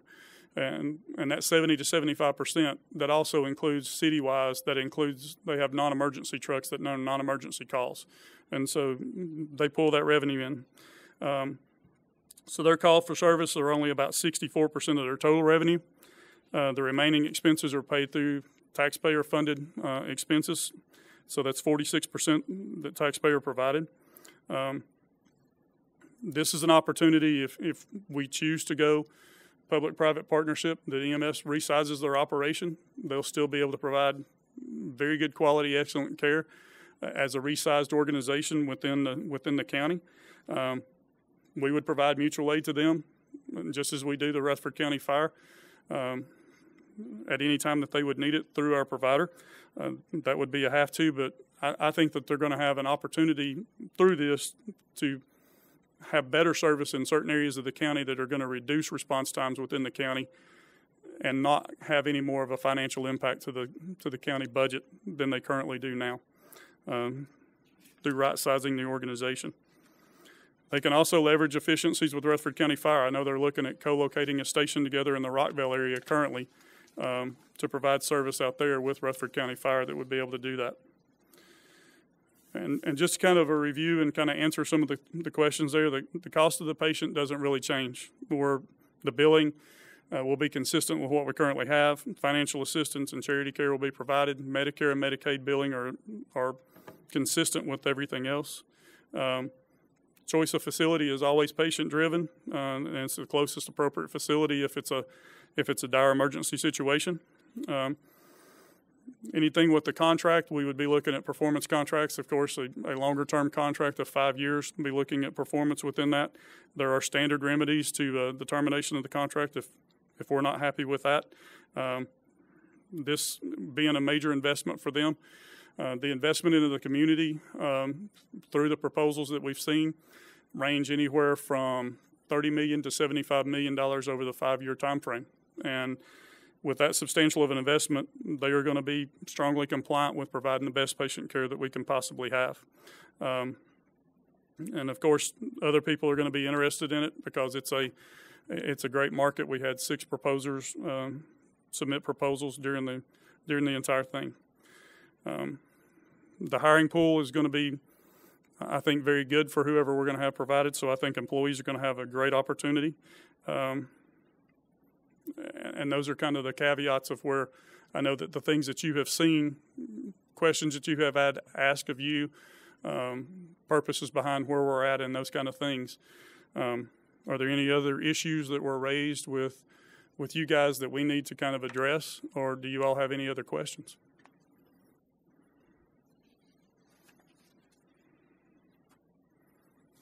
Let me ask you this, and I've asked this and nobody's answered this. Who decides if the service is adequate or not? Who decides if the service is adequate or not? Yep. Well, what we try to do is go off of clinical-based medicine and decisions there, looking at what we want to be able to provide to our citizens and what levels those are at. We look at what other EMS agencies are doing within the realm to say, what level are we providing here versus what level are they providing other places? And that's where we make the determination of how can we better serve our citizens through better patient care. And some of the things that have happened, we have happened on scene, are not happening anywhere. Where if you've got a chest pain patient, they're waiting until we get to the ambulance to start getting a look at 12 lead or treating the patient until we get them to the ambulance. We want that care delivered where the patient sits. And those are things that they just haven't been agreeable to. I would say we do want to look at that from the standpoint of what's best for the patient, not what other places are doing. It sounded like you said we're looking at what other places are doing to determine that's what we ought to be doing. But I would think that also that should be a medical director. I mean, I think what you're asking is, don't we have a doctor who is in charge of telling us what we ought to be doing, level of care? And if that doctor is just, if what you stated earlier is, well, he's just asking EMS what we should do and just doing whatever they say, doesn't sound like they're doing the job that we need them to do as the medical director, and maybe we just need to be looking at a different medical director. I mean, If that's, I mean, because the argument that other fire departments are doing it isn't really, this is what's best for the patients. That should be coming from a doctor who knows about medicine, not me or whatever some other fire department's doing. There's a couple of levels to that, though. There is medically what can be done for a patient at any given time on any given situation, and a doctor should drive that, obviously, and help train the paramedics to be able to provide that if they can.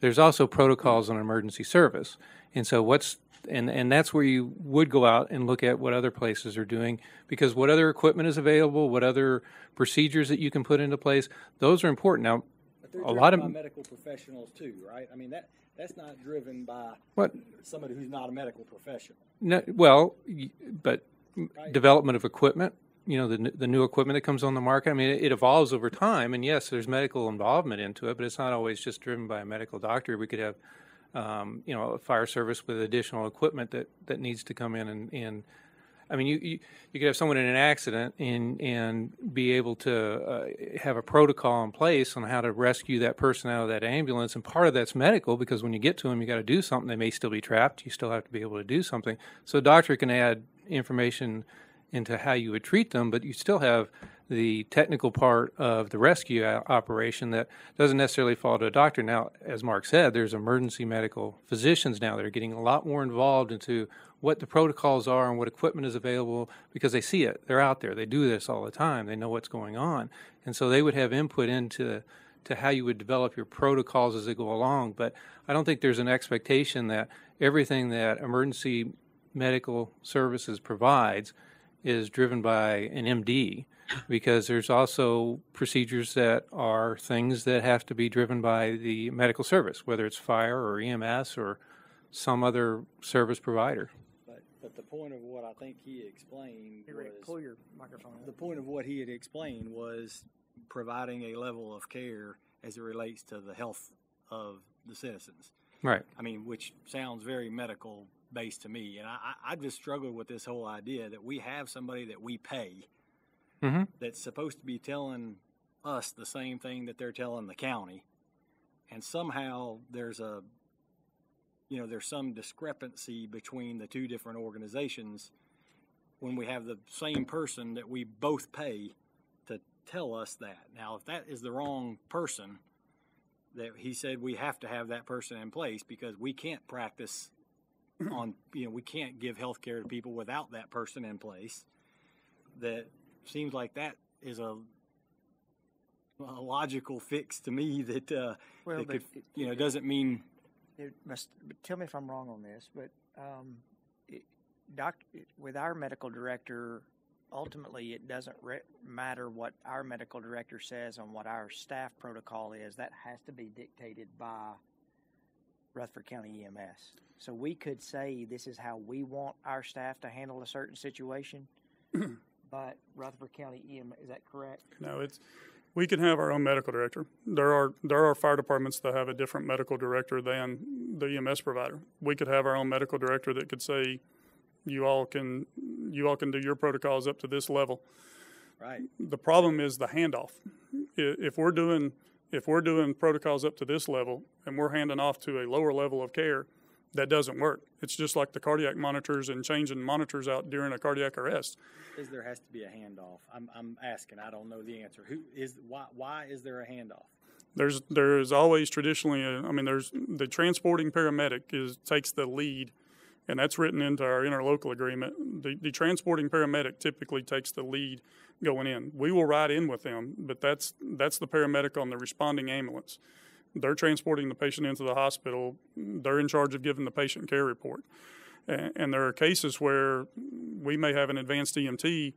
We have to hand that off to their paramedic because we've responded with an advanced EMT.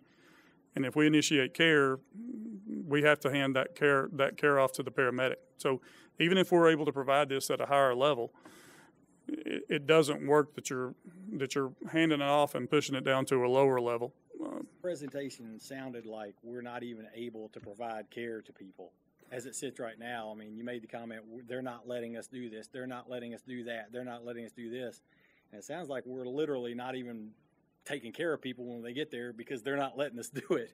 And I think we're really doing a lot of things already, and we could do more without any of this stuff transpiring that could be better care.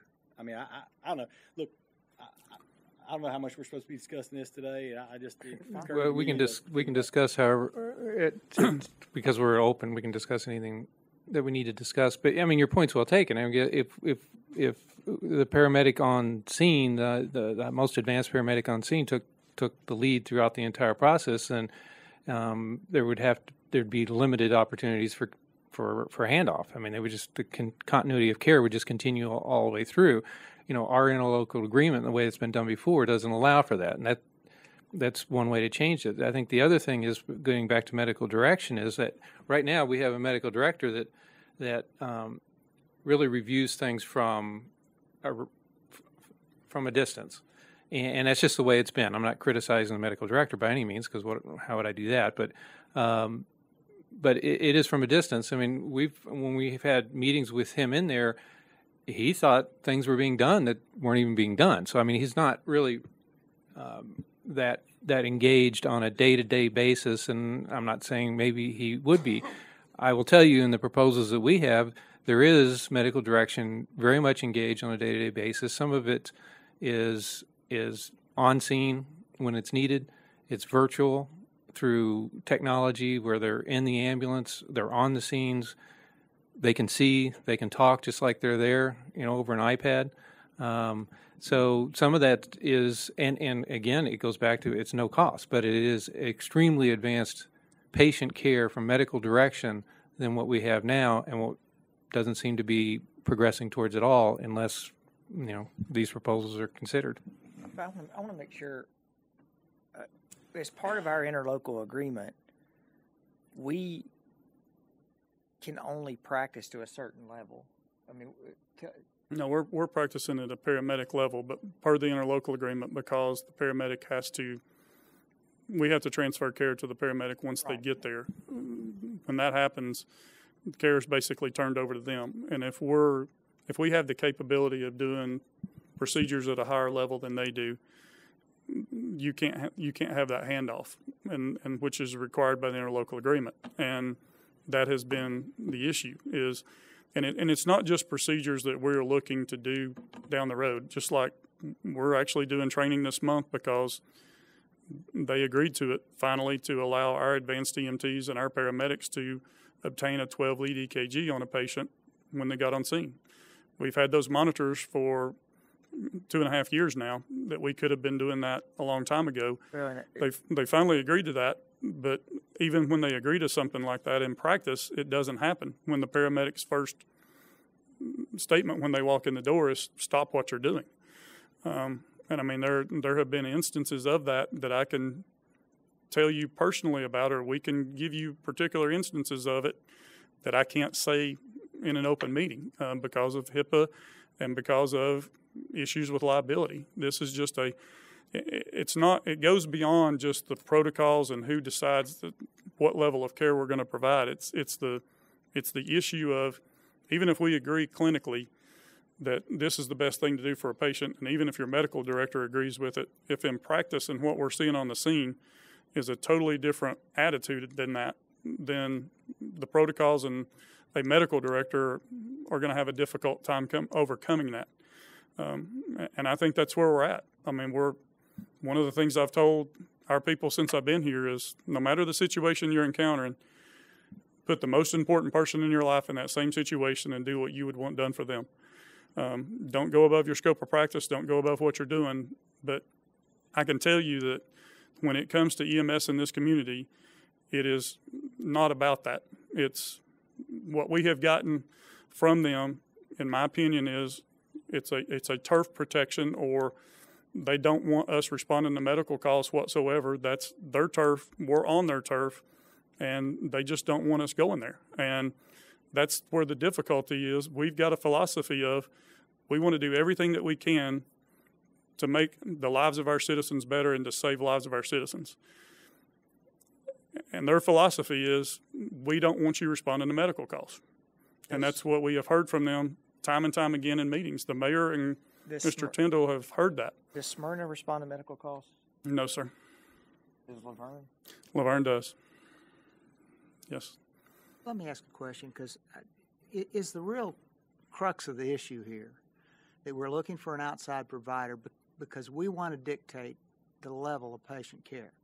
Is that boiled down to what we're doing? We don't want to dictate the level of patient care. We want to partner. I mean, contractually, I'm assuming that when we negotiate with these outside providers, we're going to include in that we can provide, we can perform at the level of our licensure.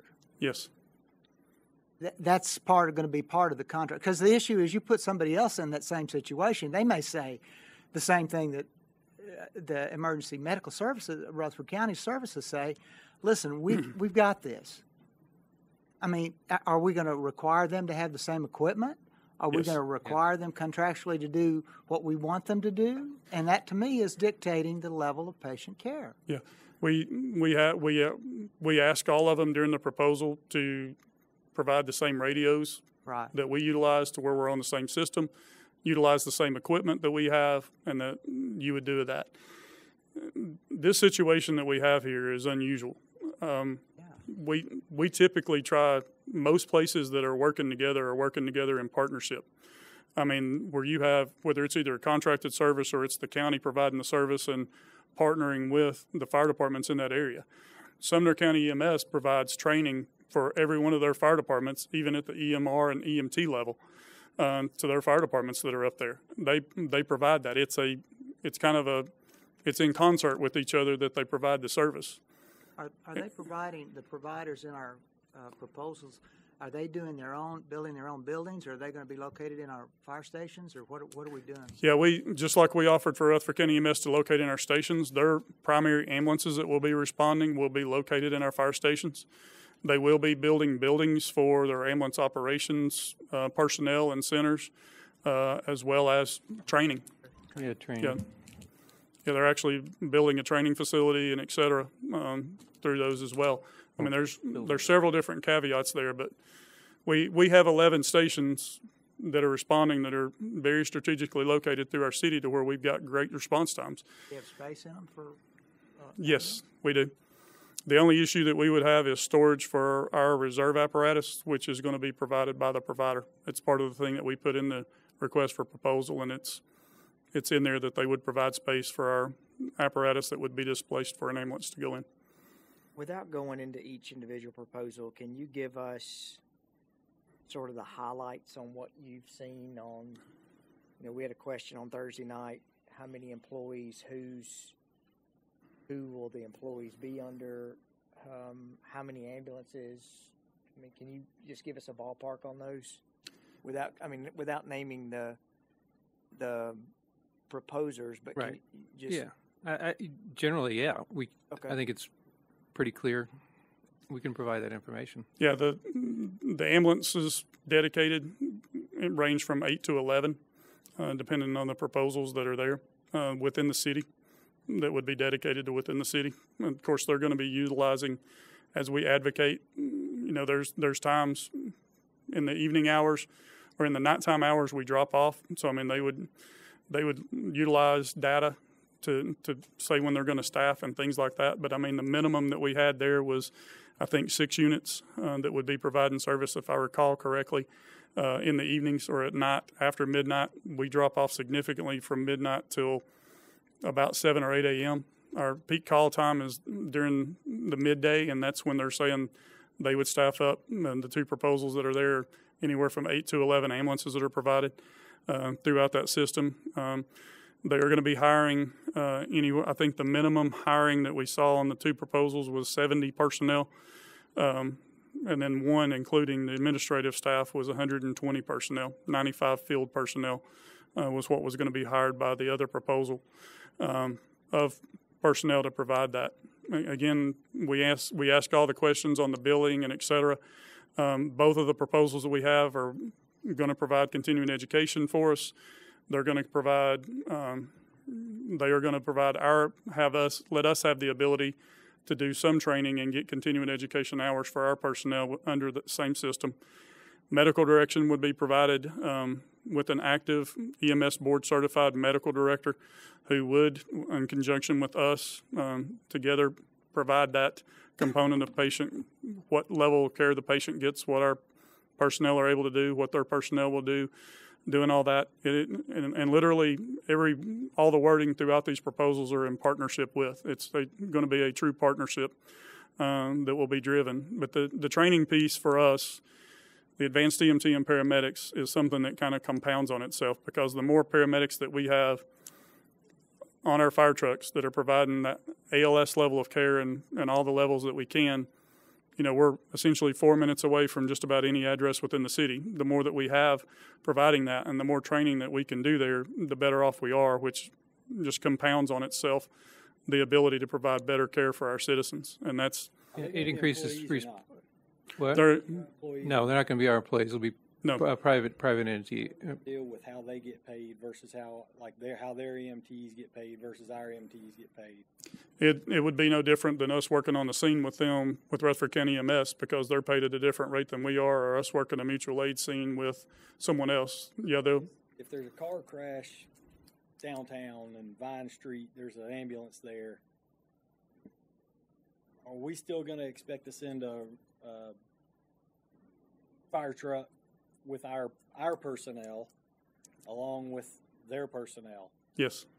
And if we think that their personnel that the county may come over and work for some of these new nonprofit that would be here, something like that, what would be the difference? Why would that person necessarily change their stance on, well, I appreciate that the red fire truck got here first, but now we're here and you need to pass that person off, and really we'll be there at the same time you get here because we're going to be at the same spot anyway. So now why do we need to send a truck in addition to this? Well, typically on a life-threatening or potentially life-threatening, that's the calls that we would go on. When you're doing emergency medical dispatch, you're looking at responding to the calls that are either life-threatening or potentially life-threatening. Just about any motor vehicle accident, when it's dispatched, if it's a motor vehicle accident with injuries, has the potential of being life-threatening. Additionally, there are other things that we do on the scene of motor vehicle accidents, such as fuel spills and oil spills and extrications and all those kind of things. Are fire trucks ever going to be able to get there before the ambulance? Yes. Based at the same place? Yeah. I mean, they won't always. They could be out on a call transporting a patient to the hospital and be out. If they run down to 6 or 7 ambulances at night, we're going to have 11 stations responding. You're going to have 6 or 7 of those stations that'll have an ambulance in those stations. And so, it's putting them out where they need to be out answering the calls. I had this described to me yesterday, and I guess I'll just get some clarity on it as far as this employee status, was that they were going to wear our uniforms. They were going to have it was going to be kind of a quasi-employee. Only HR was going to be different. That's who sends them their paycheck. Yeah, that's not part of the proposal. I don't know where that would have come from. It doesn't make that they will belong to the private entity as far as firefighter. Well, I can't answer for what all firefighters say because they talk about all kinds of things. But they, no offense, but I think you know that too. But it's a contractual relationship. All right. So we talk about partnerships. I mean, there's no real.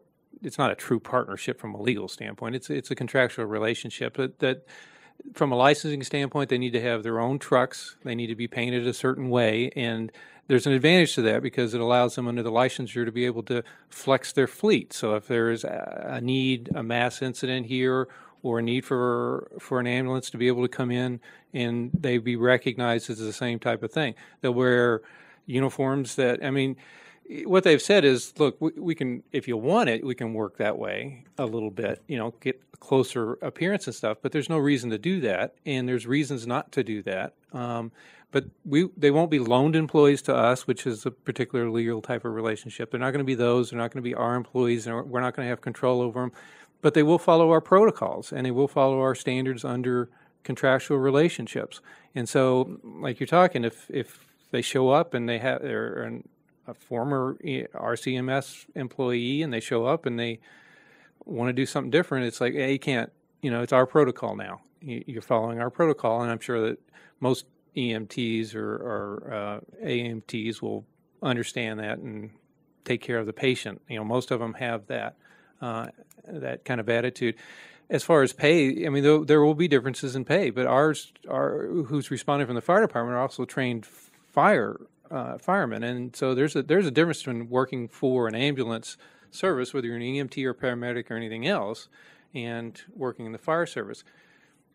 So they can't go one way because they don't have fire training. But our firefighters, and that's another thing, our firefighters who want to work part-time and have the ability then to, and traditionally, and I don't know if they started it, I thought they'd asked at one point if they could, and we said absolutely, but our CMS never would hire. They had staffing issues. It's hard to hire EMS people, and yet they wouldn't hire our trained firefighters. Maybe that's changed, but they wouldn't hire them for part-time, even though they need to fill those positions. So, but these entities will hire them and use them. Now that keeps their training, advances their training, advancing their knowledge and experience. It gives them part-time work, and it develops relationships, so we do have much more of a partnership type of attitude than we've had in the past. And when you ask about what would change if they hire an employee from Rutherford County EMS and they're answering the same calls that we are, what would change their attitude as far as that goes? I think the attitude of the organization and the design that we would be in a partnership and working together for the betterment would change the attitude of a lot of employees. And I think I don't think that behavior like that would be tolerated. Right. And the majority of the rank and file employees, I don't think we necessarily, from talking to the firefighter union or whoever, I don't think we have issues with the rank and file employees. I don't even think we have issues with the overall structure. I think there's a different mindset between the different departments, and also learning how that hierarchy, Director Clark answers to, in the city pays a portion of that EMA director salary. That position answers to the county mayor, and then there was the assumption that the EMS director answers to Director Clark, and that's not the case. I thought that.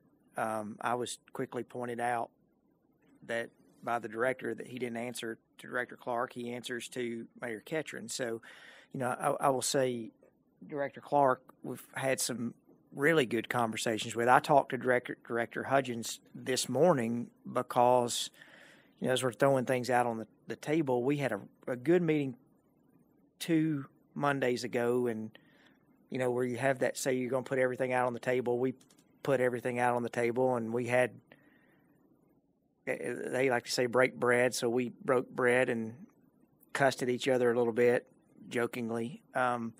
And I thought we've got, said, hey, here's a good thing that we're going to do. But then, I find out, and I did talk to Director Hudgens. We're going to meet hopefully tomorrow.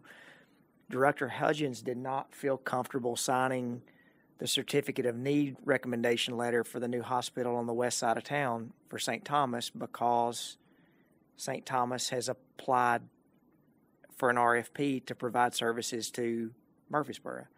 And, my conversation with him, and we could agree to disagree, was that this is not about Rutherford County EMS, and this is not about the city of Murfreesboro. This is about providing healthcare services on the west side of town. So I wrote a letter for St. Thomas, but I also wrote a letter for Vanderbilt. We all have friends that work at St. Thomas.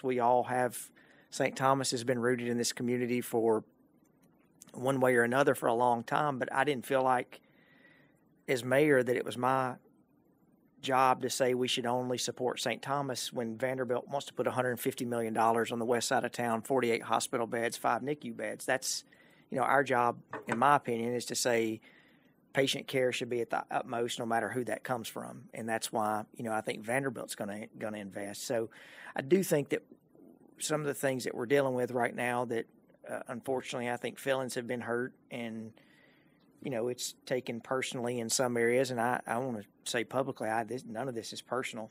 It's just on looking at what we have as a city and providing the best services. I mean, Craig, you've been in those meetings. Does that accurately sum up what we've talked about? Yeah, no, I think it's accurate. It's right on point. Yeah, I don't disagree. I mean, the bottom line is, what are we going to provide to citizens of our community?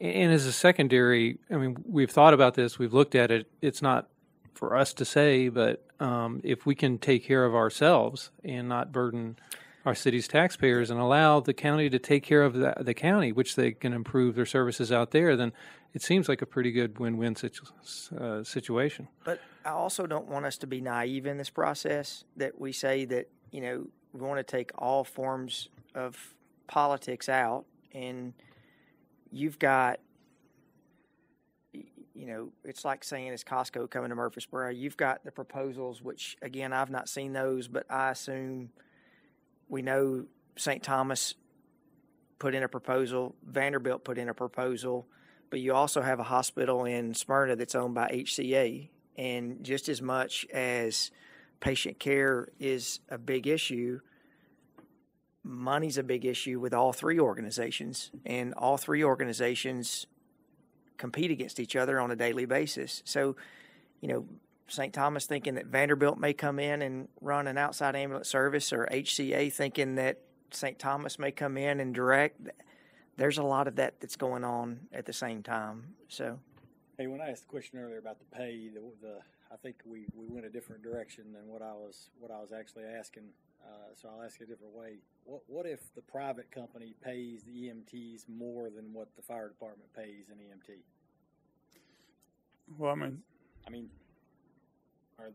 you think our fire department's our employees will leave to go to the private company, or do we think somehow that's magically not going to happen? Or is there anything in writing that says that won't happen, or that it won't be assumed, or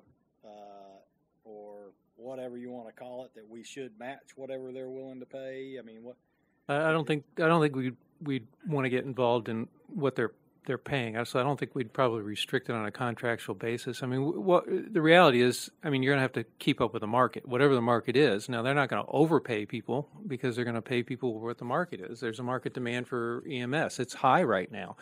We have to be realistic in any of our departments with anybody else as to what it is that we're providing, either in pay and benefits to employees. So, but there's, you know, the tension is, they're not going to want to overpay either, and so, you know, it will balance itself to a certain extent. Competition for ourselves immediately. No more than it already is. I mean, we lose firefighters to go to Nashville all the time, because they're maybe, I don't know what the pay situation is, but frankly, because they want to.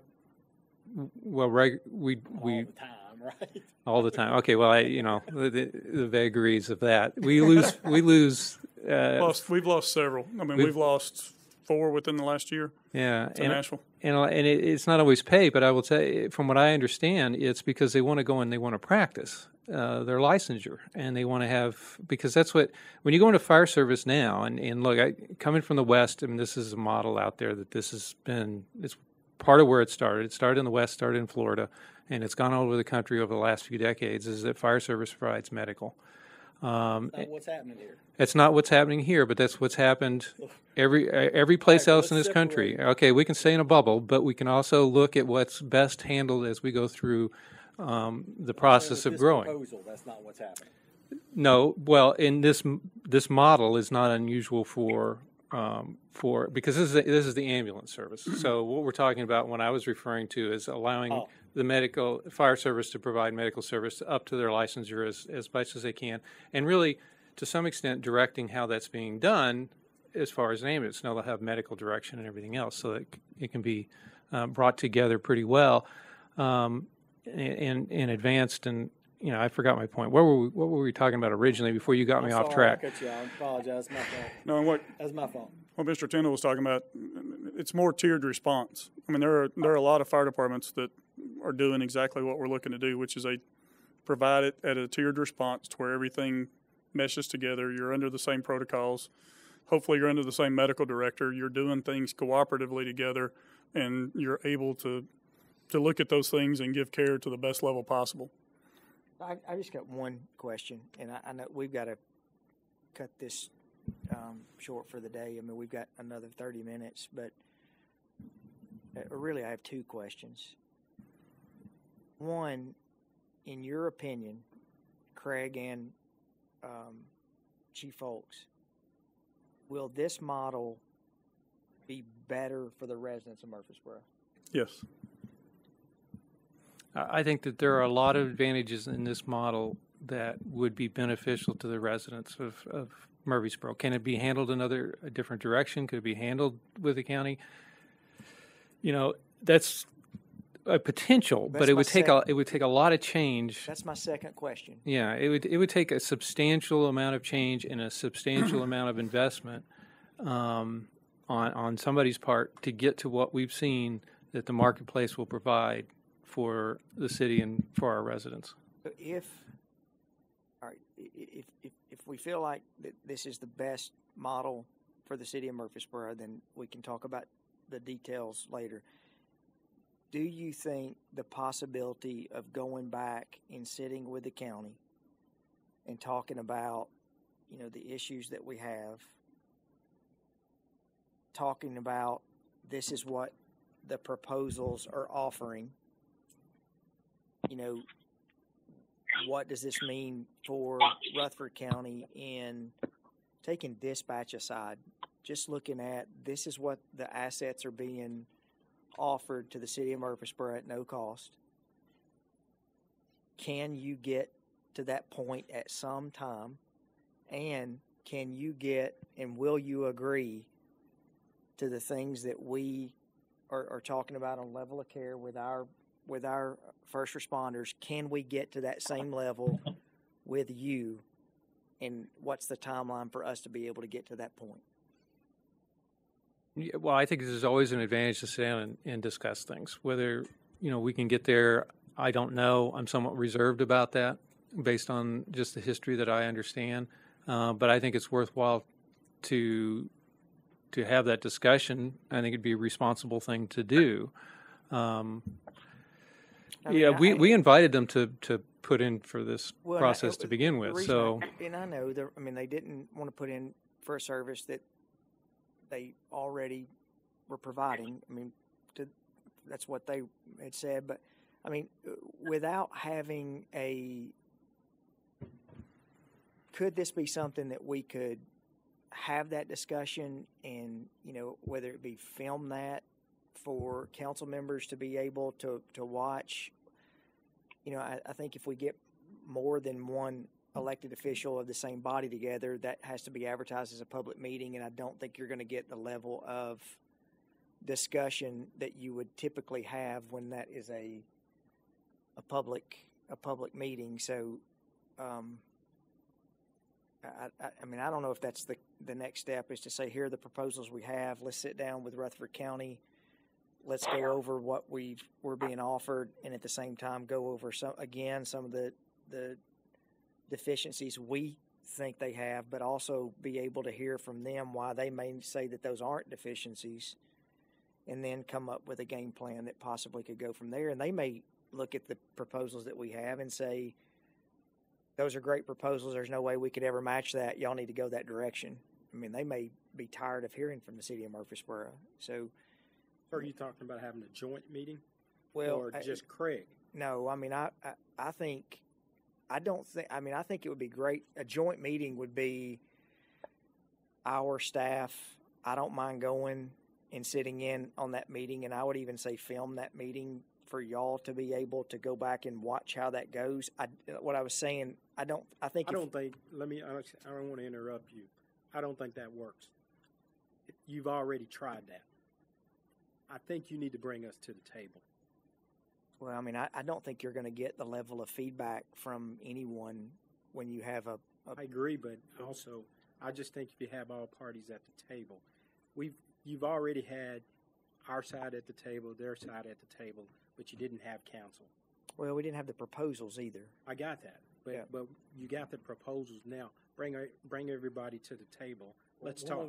One other thing that I'll mention that this may actually either supersede the need to do that, at least at this point or whatever. But, you know, the idea, I know that it floated around in some of my conversations with them about, you know, getting like some third-party consultant to come in and talk about this whole level of care thing. And, you know, to me, you know, that makes sense to me.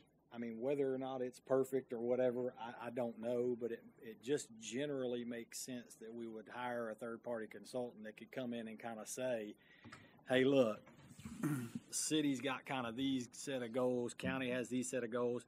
I mean, for that matter, we could bring in Smyrna, Laverne, Eagleville, you know, if they've got some goals they want to include in it, if they want to pitch in on the deal or whatever, that may convolute it too much, I don't know, but the purpose of it would be basically to say, hey, look, and I'll use these as examples, so pardon my lack of knowledge on this, but I don't mean this as a suggestion, I just mean it as an example. This third-party consultant comes in and says, look, I know what's going on in the whole eastern half of the United States and every daggum fire department, EMS, whatever, and here's the deal. You don't need 12-point leads. You need 6-point leads. I'm just saying, for example.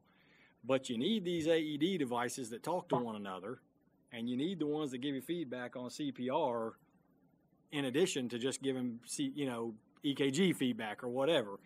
And so here's what, as a county, your tiered system ought to look like. And here's where you guys go on the calls. This is where it makes sense for them to go on the calls. And then we've all got a framework to reference, and it takes away this whole thing of we've got ownership of this little section, they've got ownership of this little section. We all now have this framework. The county commission has a framework. The EMS folks have a framework to kind of go, look, this, we know we're going to get a pretty doggone good level of care. And if that matches up exactly to our proposal, for example, and the county is not willing to do that, then we're kind of at a spot where we know, hey, this is kind of what we need to do. You know, and it takes out any of the history. It takes out a lot of that kind of stuff. So I know that it makes sense to me that we go through that process that would give us all a bunch of knowledge. And the reason I said it might supersede, because, you know, honestly, I need to have zero input on whether or not we're using 12-point leads or 6-point leads or this AED or that AED. I need none of that. I don't want to think about it anymore, and I shouldn't be. So, you know, I want to take advice from my staff, but this goes farther than that. If we were in our own bubble currently, and you've seen it, I mean, Darren, I make fun of what he talks about with the spinners and thrusters and all that. I kind of make fun of it as if I know anything about it. That's us acting within our own. That's not a partnership situation. So I want to listen to all that, but it seems to me we would get somebody like that to give us some information to help us with. And then once we got that, we're either all at the table via knowledge or literally. I don't know. It's just I'm throwing that out there as something for us to think about. The county, when we met, the county in framework, including Mayor Ketron, has agreed to paying for a third-party review. Now, I don't know how much that, you know, I've heard from $40,000 to $500,000 is what the I thought it was 20,000 or something. That's what I'm saying. 40,000, 20 per. But then, you know, the number I heard the other day was $500,000 to do a full review of first response inside Rutherford County, and I don't think anybody's going to want to, you know, pay for that. So no, that's not what I'm not. I'm not talking about that. I'm talking about somebody who come here and look at the situation. I think we could absolutely do that. Then when we get that back, if, you know, Rutherford County from there says I'm not interested in doing that, then, you know, we have our answer on how we move forward. I do think it would be beneficial to sit down with them and give them the opportunity of some of the things that we've talked about, you know, call sheets and some of our, you know, they've already done that.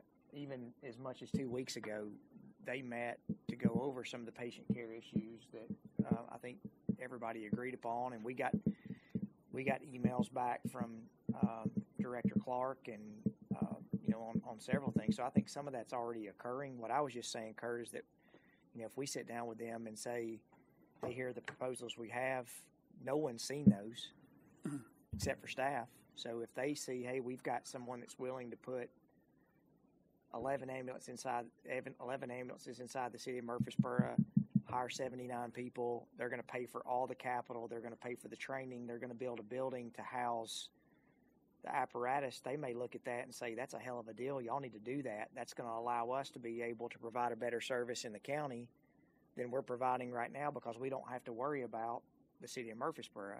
And that's all I'm saying, to let them look at it. And then the other option is to say, let's have the third party look at it, and then that could be option. And I want to be clear on this too, that whether it's third party or whether it's based on the proposal, you know, and I think there's a major difference. You know, what came in the proposal, I don't think I'd be willing to say at this juncture, again, not having seen the proposal, which there's another question I may need to ask about the proposal, but you know, if it does have these things, what you've talked about the buildings and all that, I don't necessarily think that has to be, this is what the county does or else kind of thing for me. I mean, there are other issues to this. I mean, there are things to think about as it relates to, okay, well, if this is a 4 or 5 year deal, that at the end of 5 years, if we have to rebid this thing out, the company changes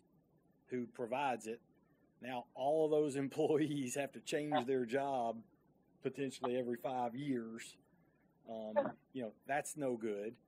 I mean, our relationship with the county as a whole, this situation could create a much more divisive relationship with the county, as we need to work with them on other things. That's no good. I mean, so there are some of those things that you can't place a dollar value on necessarily, that will come into this discussion, no matter what the proposal say or the consultant says. But at least we'd have some objective framework if we had that, is just to make sure my point is clear on that. And I'm gonna bring this up, and I questioned it. We got emails. I assume other people got emails too from some firefighters yesterday, in which they brought up some details about the proposals. And my immediate question was, how do they know any details about these proposals? They shouldn't know any details about the proposals. Just like what you said about being our employees and saying that they would wear our uniform, be our employees. These are things that you talked about today. All those are conjecture. I mean, I don't know where they would hear that. We haven't released any of the details of the proposals to our staff. Okay. I have a couple of questions. I'm sorry, will you finish, Mr. LaLance? Yes, ma'am. Okay, I have a couple of questions. This is a big task we're taking on if this happens. My number one question is, what liability is the city taking on by doing this, and does our insurance cover this tremendous liability? You know, I worked in insurance dealing with liability. What liability is the city taking on if we do this?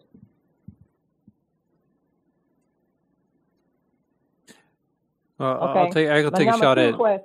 And Adam's on the phone, so he can add on. It doesn't really change our liability. I mean, we are licensed to practice. We do practice now emergency responses, and so from a coverage standpoint, I don't believe that it changes anything because we're not changing our practices.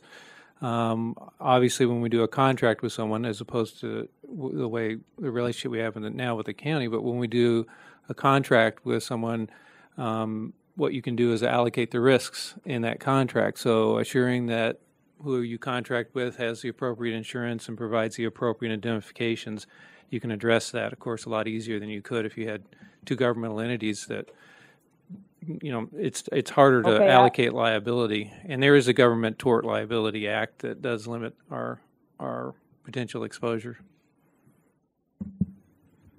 I think that's something we need to watch very closely, because I cannot see the city of Murfreesboro not picking up any liability at all. I cannot see that. And I'm not talking against this. These are some questions that I have settled in my mind. My second question is,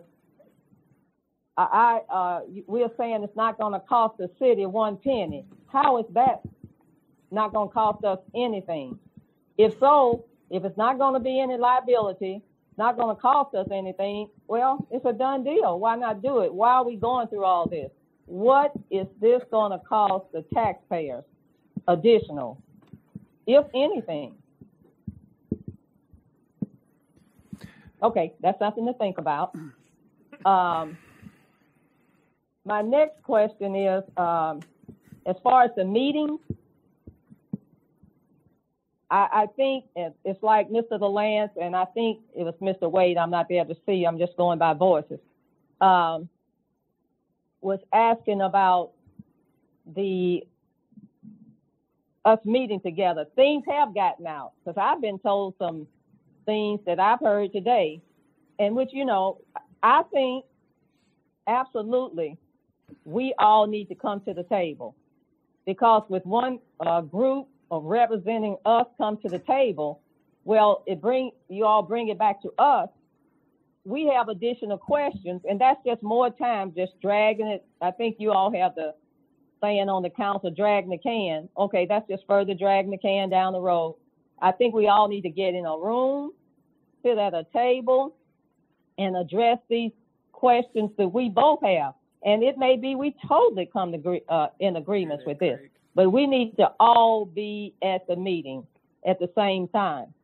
I don't see a way around that. Now, as far as consultants, I'm a little anti-consultant, a little bit, because number one, the money.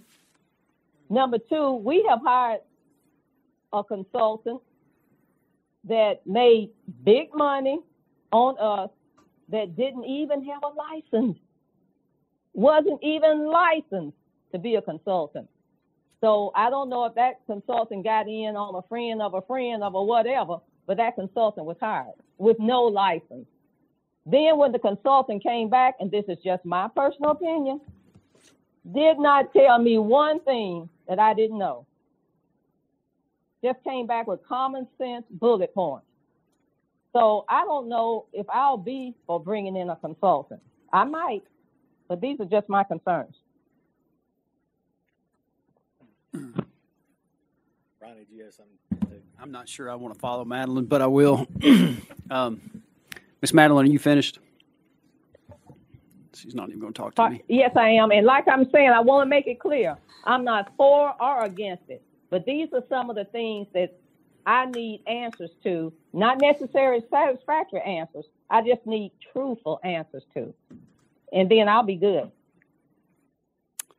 I think there's been a lot of stuff talked about, and as probably the newest member of the council, most of this is new to me. So, since my time on the council, I have not heard a whole lot about this.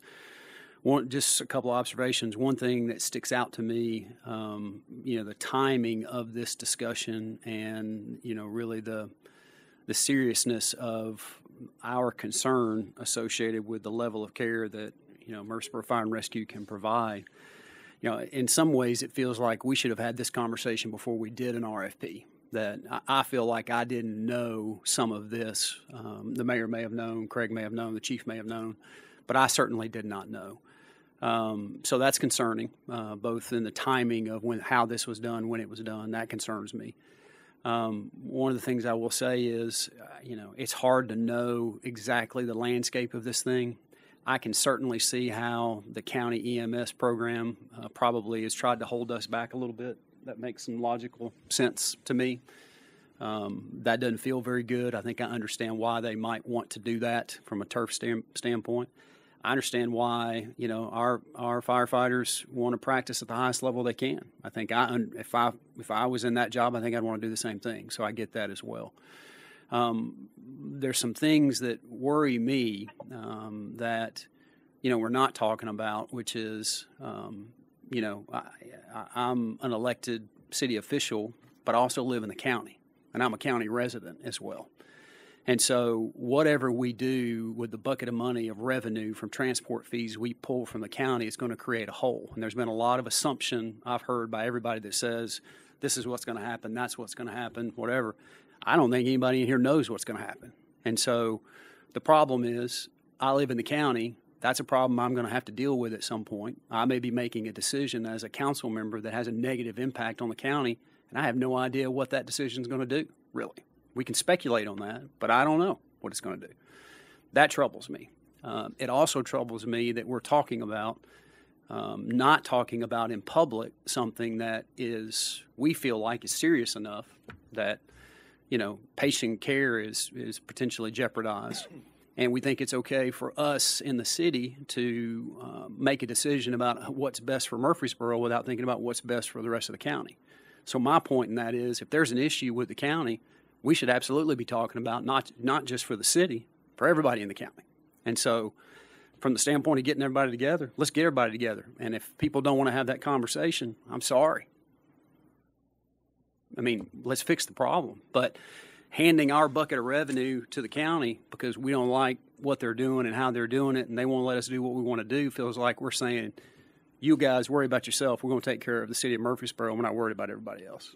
So I do have a concern about that. I'm concerned that we'd be making a decision that we don't really understand. You know, I'm pretty sure some of my county tax dollars, like we just talked about, are being paid to subsidize EMS. They going to give those back? Probably not. Well, we're going to give them back to them as a city? I mean, I don't want my dollars to just go into some other pit in the county trough because now we're pulling the city core transport dollars out and giving them to a private provider. You know, we may have to fix that funding gap. I just don't know. And so, you know, it's I don't want to lose sight of the fact that I do feel like, you know, Chief, I feel like you've worked hard to try to do the right thing. You know, I'm not sure telling them they can't use our training center as the right thing, but that part aside, I think we've tried to do the right thing about that. And I think we should continue to do the right thing about that. And I know it's tough, and I'm not there having to have the conversations and being frustrated because folks aren't doing what they say they're going to do. I know that's hard.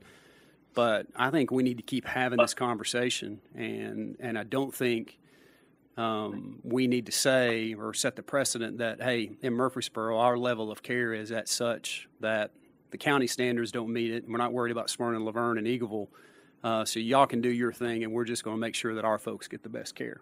I just don't know that I'm comfortable with that, and that's all I know. So. Craig, I think what would be good if everyone would agree to this, I'm totally fine having, I mean, if I'd say if we were worried about not having these conversations publicly, we wouldn't have done this today. We would have just, you know, gone back and gotten the information presented to us and not had this discussion. I am completely fine for us to invite Mayor Ketron and Director Hudgens to come and answer. I mean, you know, one of the things that we initially advocated for, overall, the municipalities between Smyrna, Laverne, and Murfreesboro are the majority of calls that EMS responds to in Rutherford County. And really, those municipalities, besides their county commissioners, don't have really a say in how that care is provided.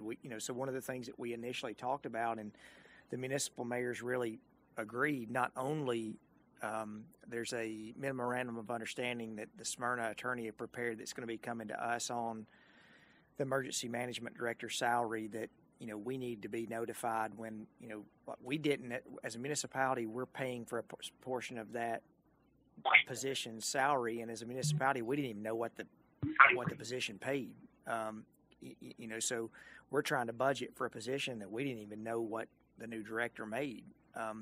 So there is the thought of having Mayor Ketron and Director Hudgens to answer these answer questions that we have for them, because I mean I hate to be this way, we're their largest customer. The city of Murfreesboro is their largest revenue and their largest call volume. So if their largest, I mean, in my business, if my largest customer has got concerns with the service I'm providing, you can better bet that I'm going to listen to what my largest customer has to say. So I think it'd be very appropriate that we invite Mayor Ketron and Director Hudgens to come and let's talk through these things. And so that way you guys can ask the questions and hear, some of the answers, and we'll have our data put together. And if there's, data that we need to talk about how Narcan was issued to a patient and how we were going to do the Narcan and how they decided to do the Narcan, then I think we throw that on the table and say, here's some of the issues we're having. We're not going to talk about specific patients, but here's where a cardiac monitor has been pulled off and yours has been put on, and this is why we don't think that's right. And as council members, we can get educated and we can get those answers and we can see if there's something we can work through. Let's do it. Y'all feel comfortable with that? Yes, I think that's a good idea, but could we also include our medical director, Dr. Absolutely. Galloway? Yeah. I think that would be appropriate, that we could ask the same questions, because the intent was that would bring us together, and there's some questions that I think we should. Well, and everybody's accountable at that point. I mean, that's what's important. I mean, and that's why I was saying overall, I think one of the things that we really wanted to talk about moving forward is that there is a public safety commission, but there is not an avenue right now for the municipalities really to be able collectively to have these discussions in more of a board type. I mean, there's Mr. Smith's here, and I know, Mr. Smith, we need to invite you to make sure you're at that meeting that we have also. But there's a 911 board. There's several different layers that we have representation on, but there's not really an avenue where, as municipalities, we have these discussions together. So, I would invite Mary Esther and Jason and Chad and let them sit in the audience so they can hear those discussions that we're having. I mean, I can 100% say from talking to Mayor Reed, they do not provide medical care in Smyrna because issues that were many years ago under the past regime, but that's something she said that they are going to talk about. So I think there's opportunities to have those discussions. So, I mean, maybe Craig, in the next 2 or 3 weeks, schedule something that's here in this room. And, I mean, there's all kinds of things I've been watching on TV with Senate hearings, so it can be like a Senate hearing but we need to let them answer questions as opposed to filibustering. Reclaim your time. Can I ask if... Can I reclaim my time? It's my time, Rick. I'm just kidding. Go ahead. That's how most of them look anyway, isn't it? Yeah. What? So, again, I'm okay with it. I'll come to the meeting. I don't want to be the ones. I don't know that we should be the ones really talking about 7-point leads and 12-point leads and all that necessarily. I certainly will listen to some of that, and I'll be glad to sit here and listen to how people talk about it and converse about it that should be talking about it.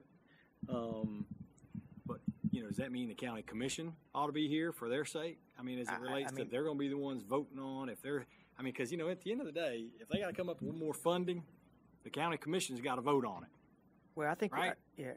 I think we could invite Chairman Reed with the Public Safety Commission, because anything that comes has got to go to the Public Safety Commission. So, we could invite Chairman Reed and then have Director Hudgens and Mayor Ketron. And, I don't think it'd be practical to get all 21 members of the county commission here. But I wonder if it's practical for all 7 of us to be here. I mean, frankly, I'd sit it out if it, again, my whole hope has always been, from sitting here at this table, however many months ago it was now, that whatever the avenue is to get it worked out, that it gets worked out. And the very last avenue would be I'm sitting at the table talking about 12-point leads. I mean, the very last avenue. So if we're here, I mean, I'm glad to come to the meeting. Shane, I'm glad to come to the meeting. If that's the way the rest of the council wants it, I'll show up, okay? So, well, I think we need to we'll have staff prepare a list of questions for us that everybody can look over, that you may want to add things to and y'all may want to get some background on some of the things that we've been talking about for the last 4 or 5 years, and y'all may want to ask the questions and you get a background and, sort of maybe, I mean, as an elected official, we always get the best of staff members. y'all know that the complaints that we get sometimes about people who deal with individuals inside the city. I'm like, well, man, what are you talking about? I never see that, and it's because we always get the best. But so I mean, I suspect that what we're going to get Rutherford County's best. But I think y'all asking questions and I'll ask questions, and that lets them know here's what we'd like to see.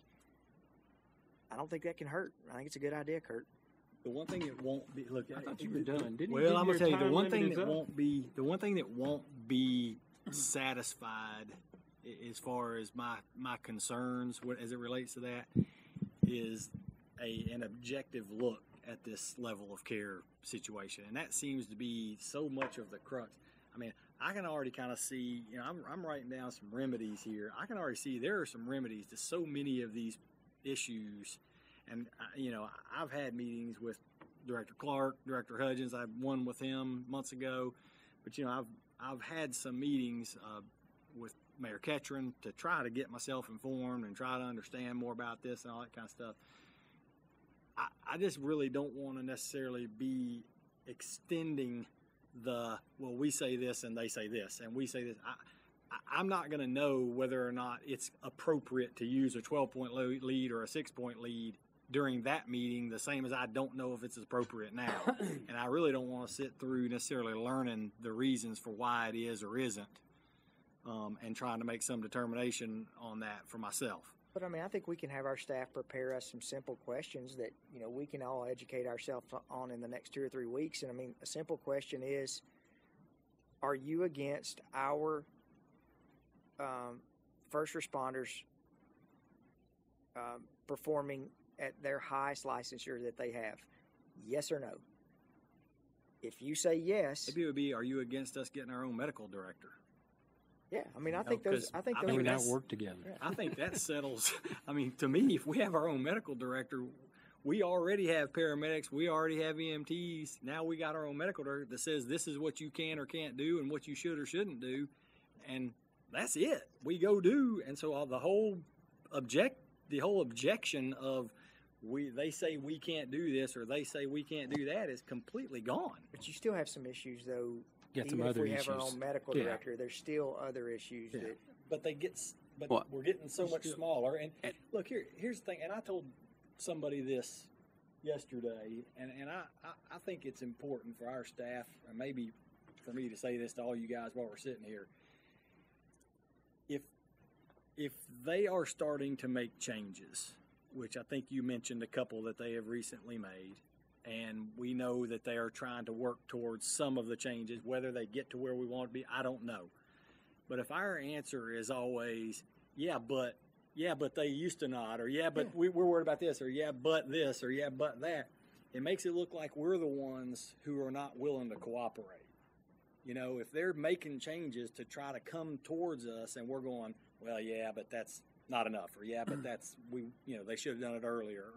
I mean, and I'm not saying, because you just reminded me of that really came from the other night.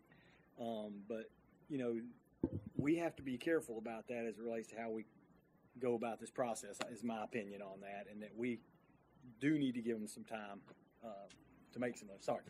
Your time is up. I yield to gentleman Wade. You yield to Fuller? Now he yields to the gentleman from the Blackman community.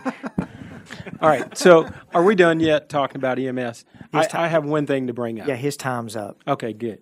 All right. The gentleman from Blackman is recognized. Thank you, sir.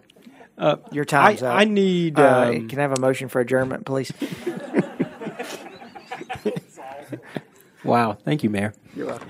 I need Councilman Shacklet to give us an overview of what happened last night at the school board meeting, because we need a little bit clarification. I got calls, I got emails and texts about this, and I think Bill can give us a little bit more clarity on what's going on.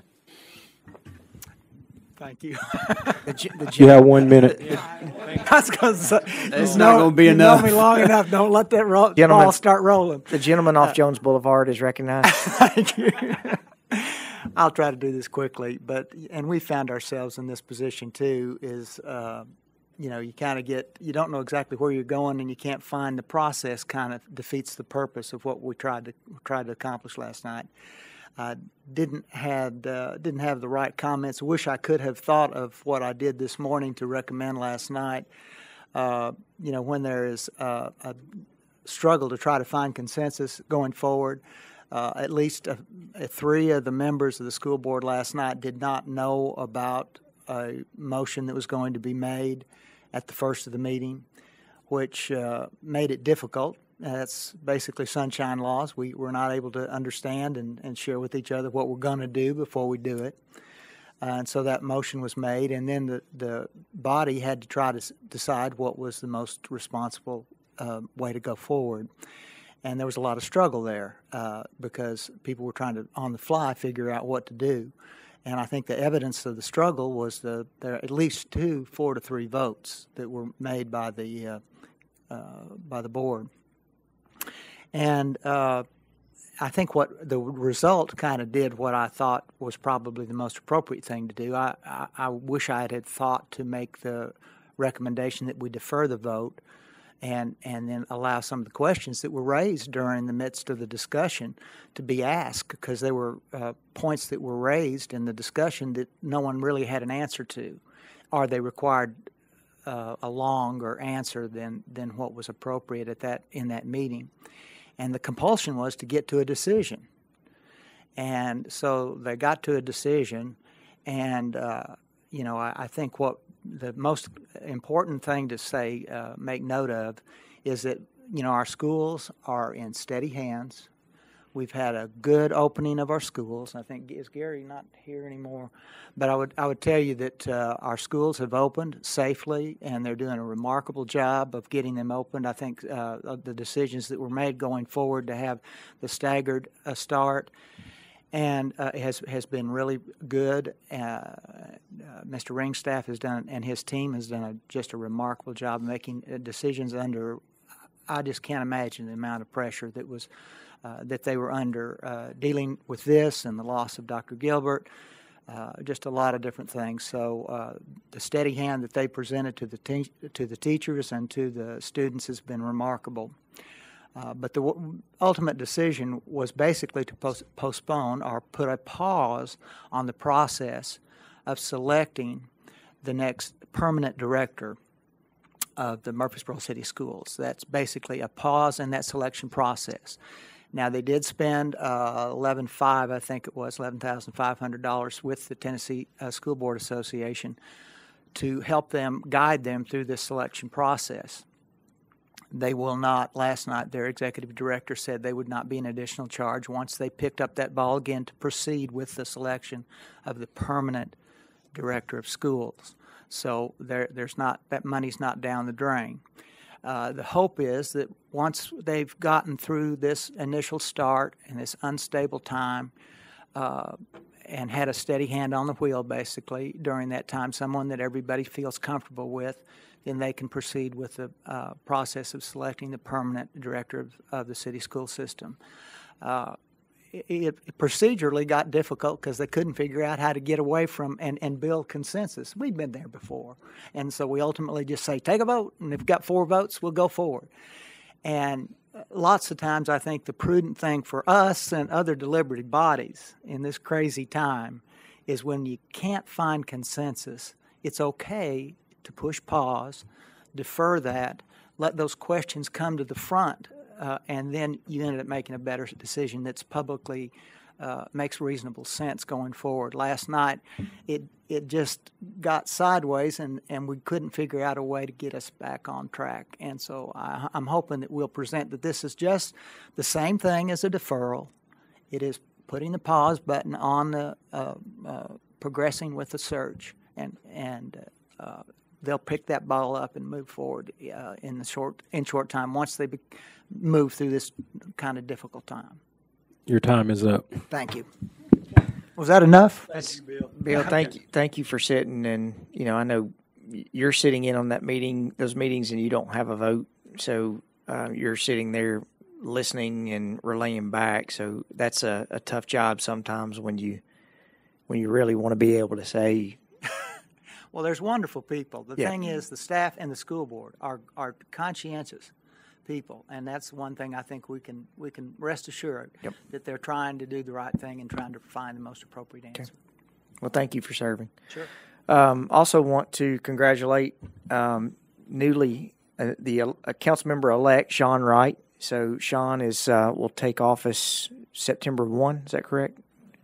So we'll have a swearing ceremony, swearing in ceremony, not swearing ceremony. Comes afterwards. Yeah, at the forums, or excuse me, at the rotunda. So, Craig, y'all have, and Craig and Chief Folks, I really want to make sure that all our staff member who are sitting out here, it is, I think Rick can agree with this too, from coaching soccer, you can always coach a kid down from being aggressive, but it's really hard to coach a kid to be aggressive. So I would always rather be reining our staff in from bringing suggestions to us instead of trying to push our staff to make suggestions. So I appreciate Chief Folks and Craig and all of our staff for bringing us ideas that, although they may be uncomfortable, sometimes when good ideas and change comes to you, it is uncomfortable. So I don't want our staff to ever stop challenging us and bringing us different things that we can look at. And the day that we stop doing that, that's the day that our city will start going backwards because we don't have good things come to us. So I just want to say thank y'all for doing that. Craig, are we meeting next Thursday? We will likely meet next Thursday. Yeah. Okay. And then the following Thursday, we'll see. As far as the swearing in, we may do that. We have a meeting on the 3rd, so we might do it on the 3rd before the meeting. Yeah. Yeah. It probably be public comment, so we may do it at what's And public comment? I didn't. 6 or 6:30? I don't want to. But before that, I don't want to leave out Councilman Shacklet, Councilman Wade, who also got to swear too. were reelected, and also to thank Councilman Smotherman for, I guess next Thursday will be his last meeting. So Eddie's been a pleasure to work with for almost 8 years. Right. So, all right, we'll stand adjourned.